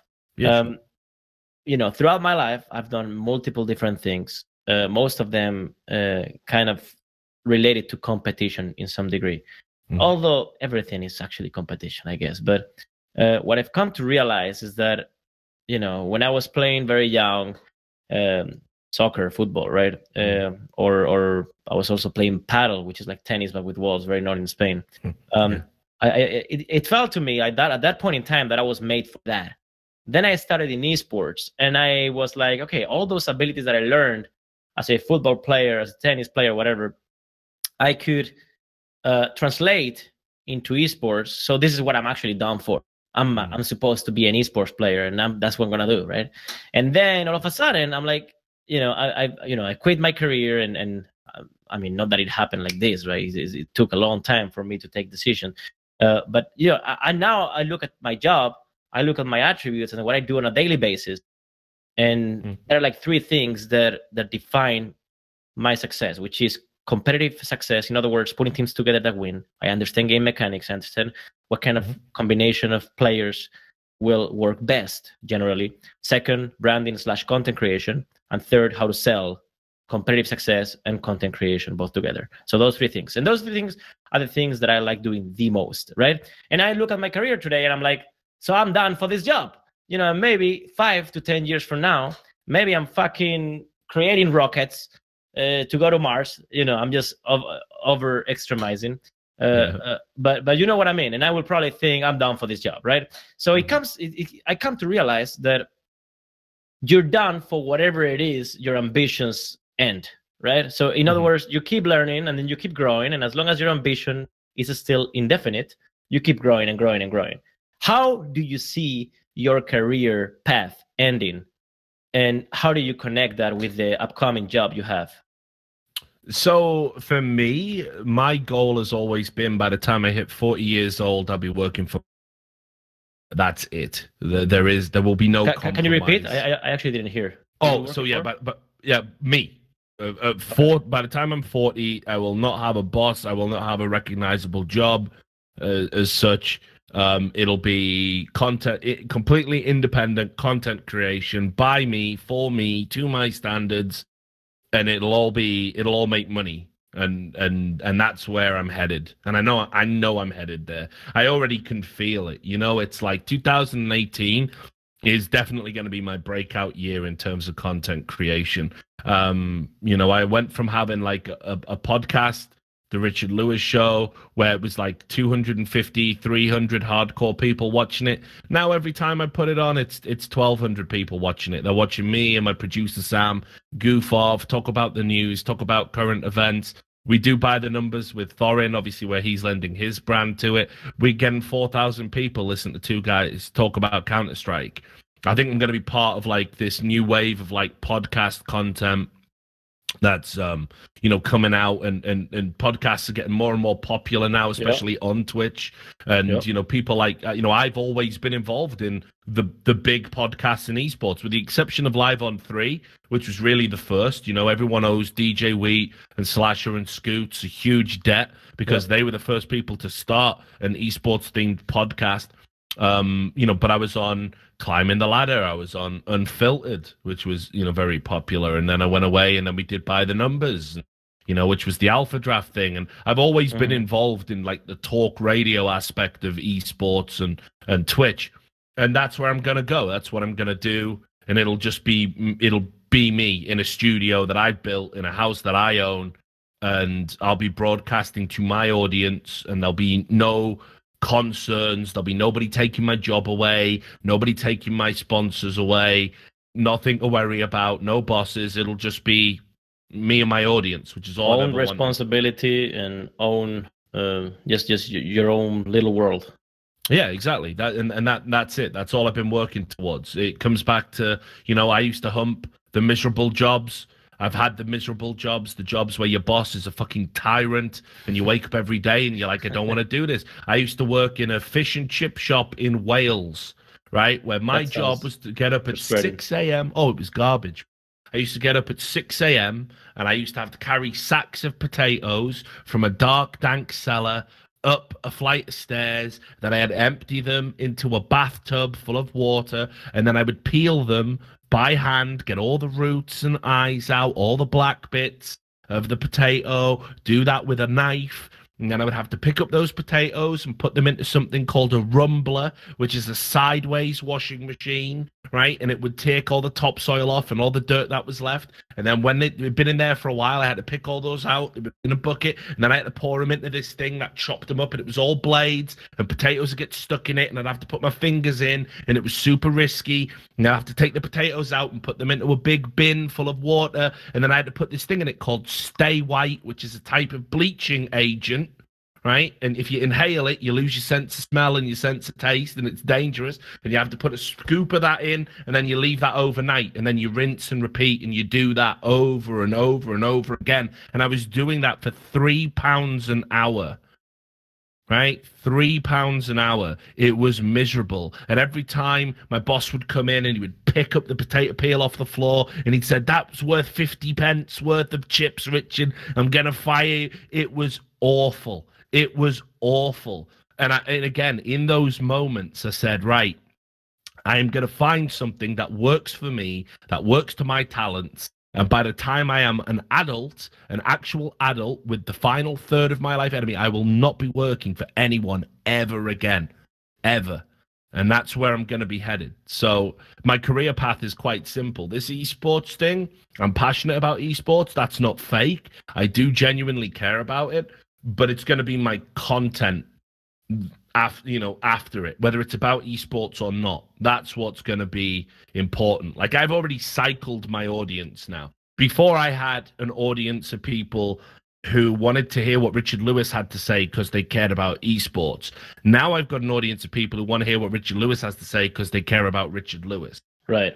That's a very different type of audience. And it's took me a long time to get there. But like I said, it's going to take is one big personality to notice the podcast. I think it's great. I think it's good work. I'm immensely proud of what me and Sam do. I think the content's funny and fresh and not like anything else on Twitch. And it's going to get noticed and it's going to blow up. And it's going to help me get to the place where I want to be. Like I say, Can you repeat the name and how to find that?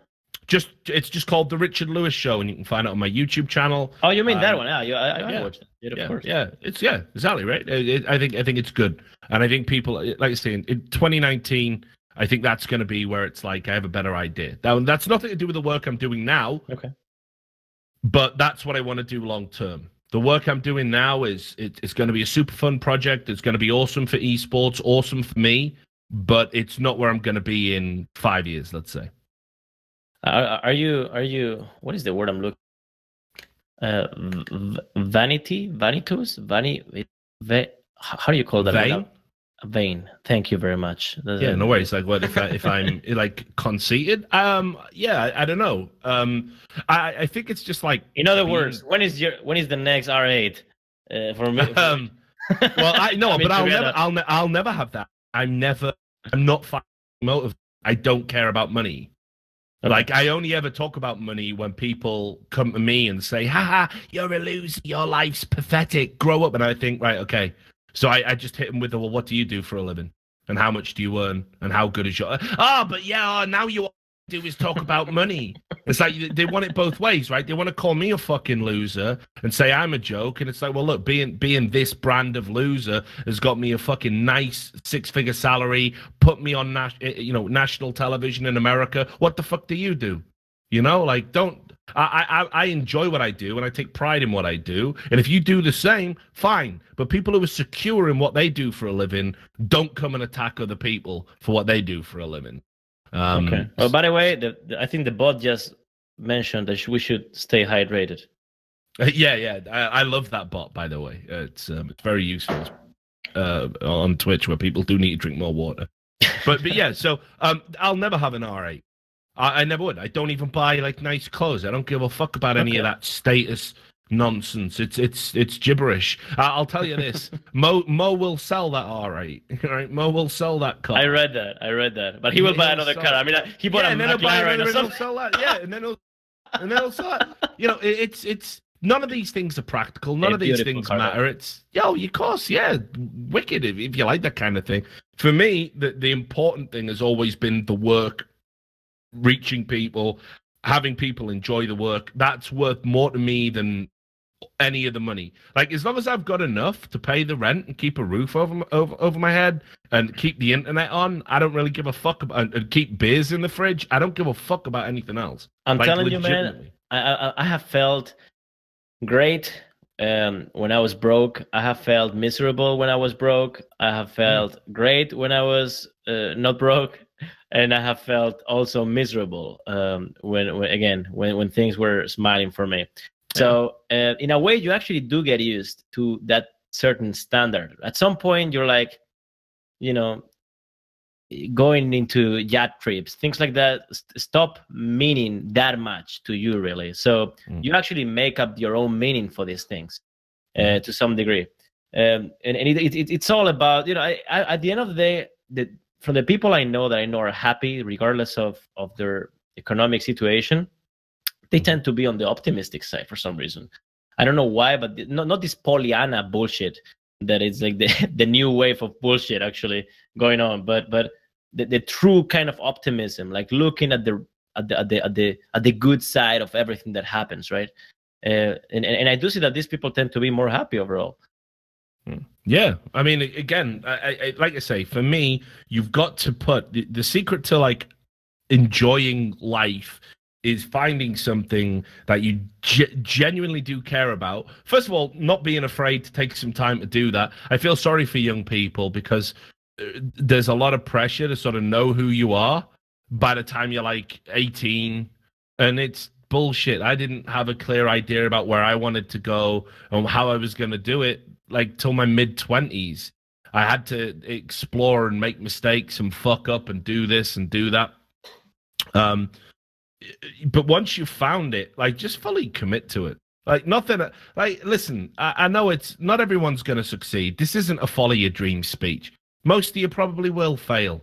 That's just the odds. But what is fail, Richard? Like, what is actually fail? Right, exactly. If you and what is succeed? If you define failure as not achieving everything you set out to do, then yes, you absolutely will fail. The vast majority of you will. This isn't, like I say, it's not about follow your dreams, and if you work hard enough, you'll get it. That's hugely disrespectful to all the people who work hard and fail anyway. But the reality is that if you attach yourself to the pursuit of something you care about, failure and success is no longer like a win or lose state. It's the pursuit itself that matters. It's getting up and doing it. Like, for me, it became very quickly about the journalism. And I thought, as long as I'm getting up and writing a story that I know is going to matter, it doesn't matter if 1,000 people read it or 100,000 people read it. It doesn't matter whether I get paid, you know, $1,000 per 100 words, or if I get $1,000 a month. It doesn't matter, because that's what I care about. The process is what's important to me. And as long as I get up every day and I'm doing it. If you can kick that one thief out of the industry, that's rewarding enough for that piece. Yeah, exactly, right? That's all. That's literally all I ever cared about. And I don't judge my success on money or following or numbers. I think it's quite sad when you see like YouTubers and streamers, and they're like, you know, you see these guys who they've got like, all right, so there's people like, I don't know, I think like Mitch Jones is a good example of this. You know, they sit there on their stream and they've got like 2,500, 3,000 people watching them. I think that's great. 3,000 people are taking time out of their day to sit and like interact with you virtually and listen to what you have say and watch you play games and, you know, give you some money, and all they do is piss and moan like, oh, I had 12,000 last month, why does no one watch my stream? Like, how can you think so little of the 3,000 people that turned up? So true, man. I remember when I started streaming, bro, in on 3D. I remember I started the stream with like 12 viewers. I mean, they were my 12 viewers, and I was enjoying the shit out of that stream. As a matter of fact, and this is actually beautiful, you know, I've been a legend. This is fact. I've been a legendary player. I've been the biggest esports brand from an individual player perspective up until I stopped playing the game. Yeah. And today I stream and I get literally fucking 500 people, right? And many people is like, why are you doing this for, you know? And I just enjoy so much knowing that those 500 guys the vast majority will have 7 children and be 40 years plus, because otherwise, why the fuck would you be a fan of Ocelote? Like, he's just old as fuck. And the other half are joining the stream and saying, who the fuck is this guy? You know, he doesn't even play well the game. And I just enjoy myself having those 500 people watching and making their day and making jokes, and I'm just happy, you know? And again, I'm not doing obviously this for money or anything. I'm doing it because it's just so fucking fun. And if those people that have 12 viewers today would embrace every single one of them, their chances of succeeding would just skyrocket. And this is a constant, like, this is just literally constant. Every single stream, or most of the streamers that are successful today, or content creators, they were just happy with like 50 fucking views. They were just happy, you know? No, I know it's crazy though. People don't understand, like, streamers don't understand. It doesn't last forever. Like, especially if your type of content is reliant on a particular game, a particular fan. That's a good point. You know, it doesn't last forever. Like, so, you know, I remember Night Blue. Oh yeah. When Night Blue was like the #1 League of Legends streamer, right? Now there was a period where he was making like $1.2 million a year just on, like, you know, subs and whatever. And was doing incredibly well. And I used to listen to his content and be like, wow, this guy's just a fucking whiny bitch. Like I don't understand why anyone would want to listen at all. It's fucking awful. He's not that good. Seems incapable of, like, understanding he's fallible. Yeah, like, this will get old real quick, I think. And lo and behold, if you go back and you look at the streamers who were at the top 2 years ago, and you look at the top streamers now, it's not the same people. What matters is the longevity, the small growth, not the shooting up and rising to fame, because then the streamers have these, like, mad unrealistic expectations that it's going to last forever. And when it doesn't, when they're back to streaming to 1,000 people, they think they've lost. They don't understand that, okay, you've still got a core audience here. How do you diversify? How do you make your content more interesting? I've never heard a streamer on stream, when their numbers go down, say, listen, guys, while you're all here, how do I make my content better? Like, they think they have made it, and they think they're here. Yep. Absolutely. Yeah, they never ask that question. They assume that it's like, oh, everything else peripherally is against me. Everything else is, you know, the trends, the game's just bad now. If Riot hadn't have killed League of Legends, I'd still have, like, it's like, guy, you're a personality. Completely diluted. Yeah, you're a personality. You do understand. You don't have to, like, again, look at PewDiePie. Do you remember PewDiePie when he used to play the games and just be like, yeah, I'm screaming at the game? And you were like, fucking hell. Now he actually makes content that has some thought into it, some substance, and his audience has kind of grown up with him. And he's one of the most, you know, popular figures in any media in the world, you know. He was already a phenomenon, sure, back when he was terrible, but at least he grew and evolved and made better content, right? Like, most streamers don't do that. They fucking cry about how the game, everything's against them, and where did their audience go and how it's not fair. They never actually look at making their content better. It's ridiculous. So, yeah, I almost feel sorry for streamers who think it's going to last forever. Yeah, and people don't realize this, but, you know, Ninja right now is in the highest point anyone has ever been at.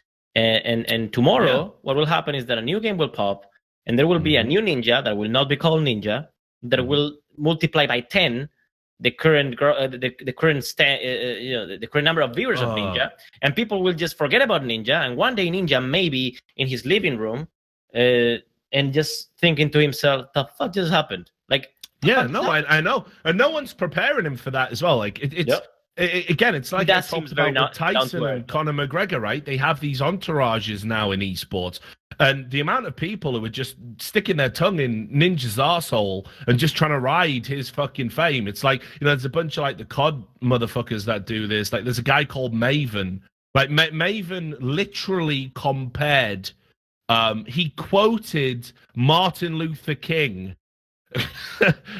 because people didn't believe that the whole Drake thing was organic. To him, it was as bad that people didn't believe Ninja was telling the truth. It was as bad as like the civil rights movement. I know these people are so divorced from reality. It's fucking mind blowing. And it's like, listen, Ninja's a very popular streamer. Popular and good aren't the same thing, but I'm not going to come out and say like, oh, he's done. There's some fucked up skeletons in his closet, but we already talked about that as well. Who doesn't have those? I didn't like it when, for example, his top donator bankrupted himself, then tried to scam some money back because he was bankrupted, and then Ninja came out and said about a guy who had donated over $100,000 to him, how dare you portray me like this? Like, hopefully, now that Ninja's making all this money, he goes back to that guy who gave him $100,000 and helps him out of the huge financial hole he got himself in by giving Ninja $100,000. But whatever. The bottom line is like Ninja's I didn't know not. There's loads. But people just forget about it when it's like Ninja's popular now, so he's wholesome. Like you said the N-word on stream the other day, and everybody bent over backwards to apologize and explain it away, saying, "Oh, but he was singing along to a rap song." Yeah, a song that doesn't have the N-word in. It's just double standards because he's popular right now, and you're absolutely right and on point. In the same way that back when Ninja was, the H1Z1 guy who held the record and he was getting decent numbers, you can't compare that to the guy who's playing with Drake. Now, a lot of people, I'm sure, are going to be like, this is it. It's going to last forever. It's not going to last forever. It never lasts forever. And unfortunately, his content isn't interesting enough in its current form that if Fortnite were ever to fall off, he would stand alone as a personality. He's very bland and drab, and he appeals to a child demographic because of that, right? And everyone's super happy for him to appeal to that child demographic because it's good for business. And that's fine. I'm not even disputing any of that. I'm not saying that's a bad thing. Go make your money and make hay while the sun shines. But if people think we're going to be here like 2 years from now still talking about how Ninja propelled gaming into the mainstream, which, of course, gaming is the mainstream, by the way, in case no one's been paying attention for the past 10 years, and saved esports and all this other stuff. Come on, we'll be talking about someone else. We'll be polishing someone else's dick in 2 years. That's the game. That's how it works. The people who have been around for a long time and grind and diversify, they're the people I always respect, not the fucking fad streamers that blow up, because they're nowhere to be seen in 2 years. That's just life. With that said, I do appreciate so very much people that challenge the status quo. I can give you a few examples. Dr. Disrespect.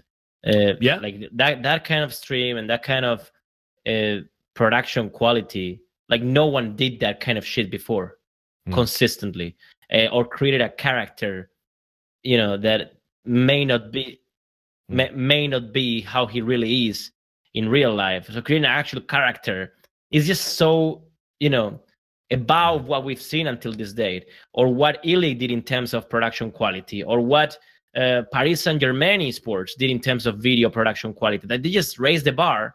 Yeah. And it's just so fucking good. It's just raises the bar for everybody else, Yeah, and unfortunately, he also fell into a trap. I talked about it in a video that was cut from one of my streams. Again, he was another person that went from being a guy that had designed levels for Call of Duty, a map designer and a community guy. He created a persona, put all this work into it, created this brilliant character, did things on Twitch that no one had ever done before, and had set a new high bar for streaming. And just all round, streaming is an entertainment experience. I hadn't seen anything like that really since Trick 2G. Yeah. When Trick 2G first came out, and he was like, Trick 2G was fucking good too. Oh, dude! Like when I used to watch him wrecking people with You Dear, even though I was moving away from League at that time, and like dropping hip hop lines and later bitch and all this, like. Laughing straight to the bank, playing in the background. I thought it was fucking hilarious. I even wrote an article called "The Most Entertaining Motherfucker on Twitch" because he was like more of an adult kind of entertainer, but he was playing League. So I really respected that. But like I say, Dr. Disrespect completely raised the bar for streaming as an entertainment experience. But unfortunately, with all that attention and with all that money came ego, poor judgment.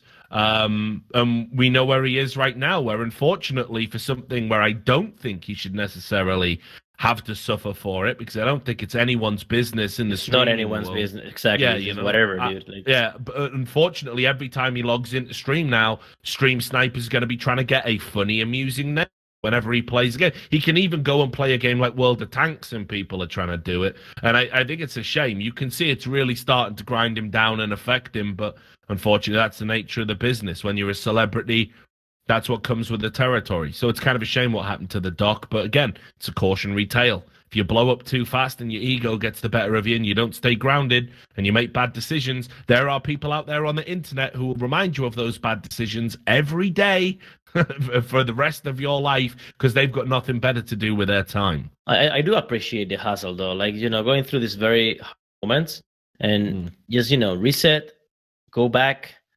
return, and just be there, be there, just nonstop, be there, be there, be there. 3 years from now, people will remember for other things, right? And all of us, again, you've gone through the same shit. I've gone through the same shit. People remember you for other shit. People tend to forget, or not forget, but there's just so much stuff happening throughout the years that people can't keep up. That's at some point you just they don't even, if I tell you how many times I got mentioned the fucking word backdoor, your fucking eyeballs would get out of your eye sockets. Yeah. And it just get over it, and it just doesn't affect you anymore. I mean, so I just appreciate that hustle. I appreciate being able to come in every day to stream and with as much energy as he can. And if he keeps doing that, he's gonna get out of the hole. I have no doubts in my mind. Maybe not with 30K viewers, maybe with 5K, and then he will have to hustle his way up again. And if he really does that, he's going to be fucking indestructible. The same way you and I are today. We are just fucking relentless. Like, you can't destroy me. I just can't die. I'm just a parasite forever there. I can't die. Listen, you do yourself a disservice, because what you did is super rare. So rather than, fillet myself, I'll fillet you for a moment. The sort of transition of going from being a very popular professional player, a brand in their own right, to then going to like marketing things off the strength of that brand, to then going to being a manager, owner of a company, to then rebrand that company and become like a CEO and of one of the more, if not the most successful kind of European esports brand. There hasn't been many players that have had a journey that's anything like yours, right? This is what I mean. Like, it's insane to me. If there was anyone out there who would be so like reductive of your achievements as well, like you think about where back when it was Gamers 2 to right, magic word, to where we are now with G2 Esports and all the ups and downs and the arguments in Twitter and the disagreements. And the dramas and the hard work. That's what I'm talking about, man. It's a lot has rained, and at the end of the day, Mark Cuban said one thing that I think is so totally right, bro. Like, you will fuck up left, right, and center. You just have to be right once. Like, and it's just so true. For every content piece that we consider today successful, I've done 10 in the past that have been shit.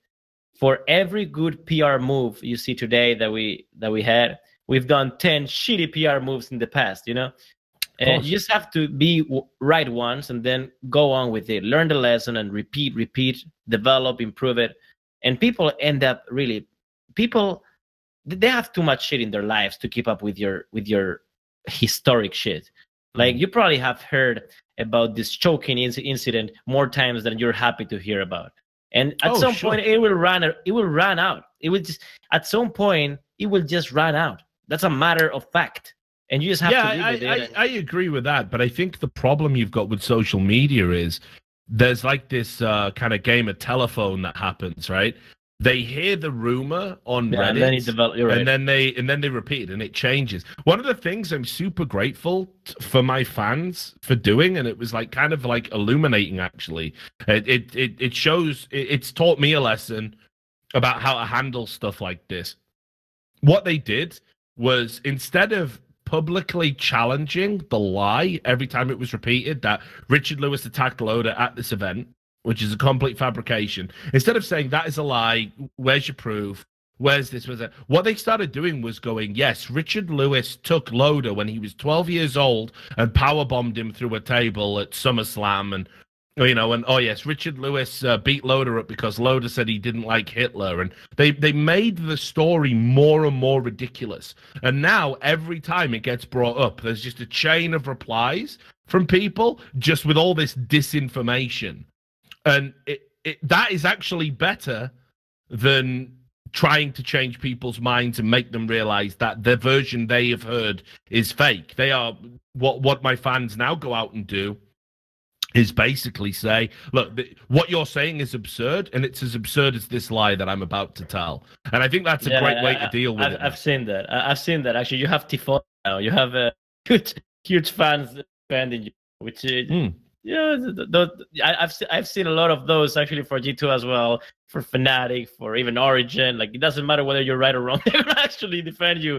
I love that. I love that. Yeah. No, and it's been really helpful, actually, like from a psychological standpoint. Like, I don't want people to go out there and fight my battles all the time, and I don't want to reduce my audience into being like a personal army that goes out there and corrects things that I think are wrong on the internet. But like, it is important to me to know that there are people out there that aren't just going to let the lies take hold, right? That there are people out there that know the truth, that will not let my reputation continue to be smeared, and will go out there and have my back in as much as they can. That is more important to me than, like, say, maybe somebody can't afford to subscribe, right? Maybe somebody, you know, doesn't want to follow me on Twitter even because I tweet a lot of stuff they don't like.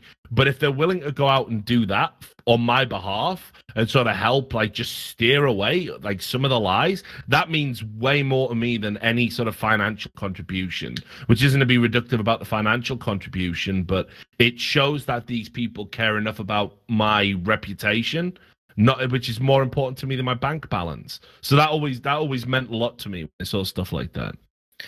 All right. Well, you know, I would be here forever with you. Probably got to wrap it up, right? Yeah, you know, it's 11:05 p.m. for me.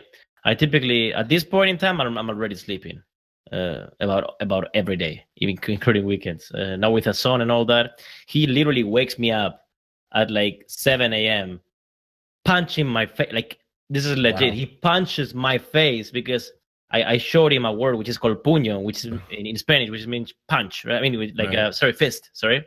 So he just says puño, puño on my face all the time, you know, early on. So there's no way I can sleep in the mornings anymore. So I'm forced by default to go to bed early, even though I'm a gamer, and it doesn't connect with me too well, but I'm forced to.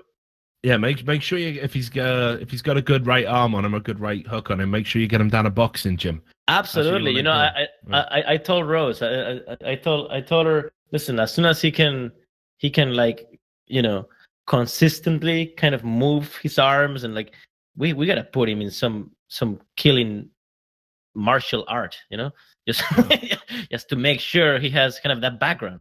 Anyway, bro. I'll let you do your thing. So thanks very much for having me on, and thanks to all the people who tuned in. I don't often get to do these type of things, so it was nice of you to invite me. I really appreciate it. Nah, I appreciate you in here, man. Really, thanks a lot. I enjoyed a lot. I learned a lot from views as well. And even though it wasn't really a lot about esports, I enjoyed probably this podcast actually the most out of every single podcast we've made. Is the fourth one.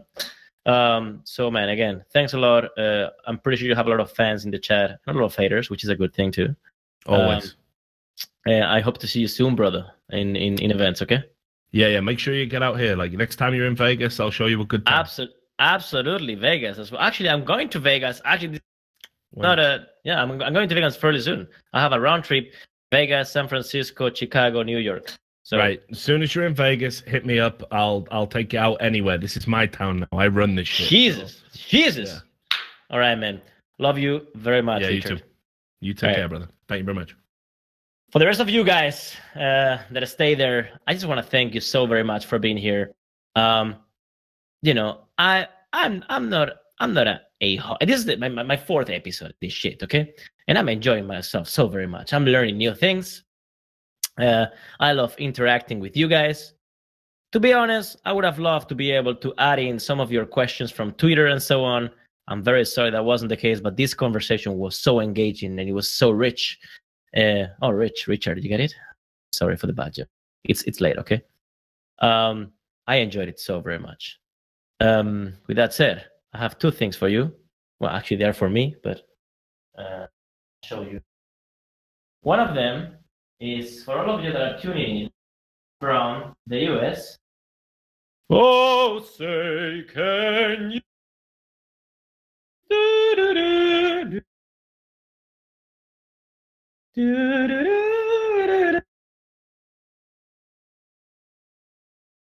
This is going on sale soon.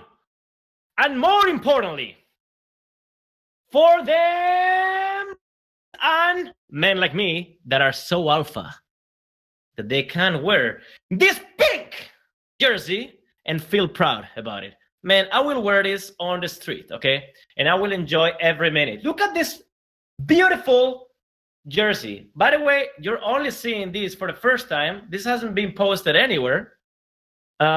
This is not for females. There will be a female cut, but this is like this is male cut. So this will be it'll be also for men. I love it. I absolutely. Anyway, we'll post it on social media at some point, but you guys get to see it first because you guys are our podcast viewers. You see, that's some of the perks of watching this podcast. Needless to say, I love you so very much, and I hope you'll be there with me either next week or the week after when we go for the podcast episode 5. I think we're gonna bring perks this next time. We're gonna try, okay? Otherwise, we're gonna see who else we can bring. Love you so very much. Stay cool, stay awesome. G2 Army, we love you.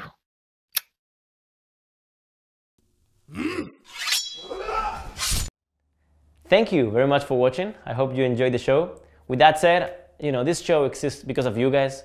We want to teach you about esports, we want to entertain you, and for that reason, please provide us with which topics do you think we should be speaking about, which people do you want us to invite, and with that said, please head over to g2esports.com/shop. We do our best efforts to create the best possible merchandise for you guys, so please check it out, buy anything you like, and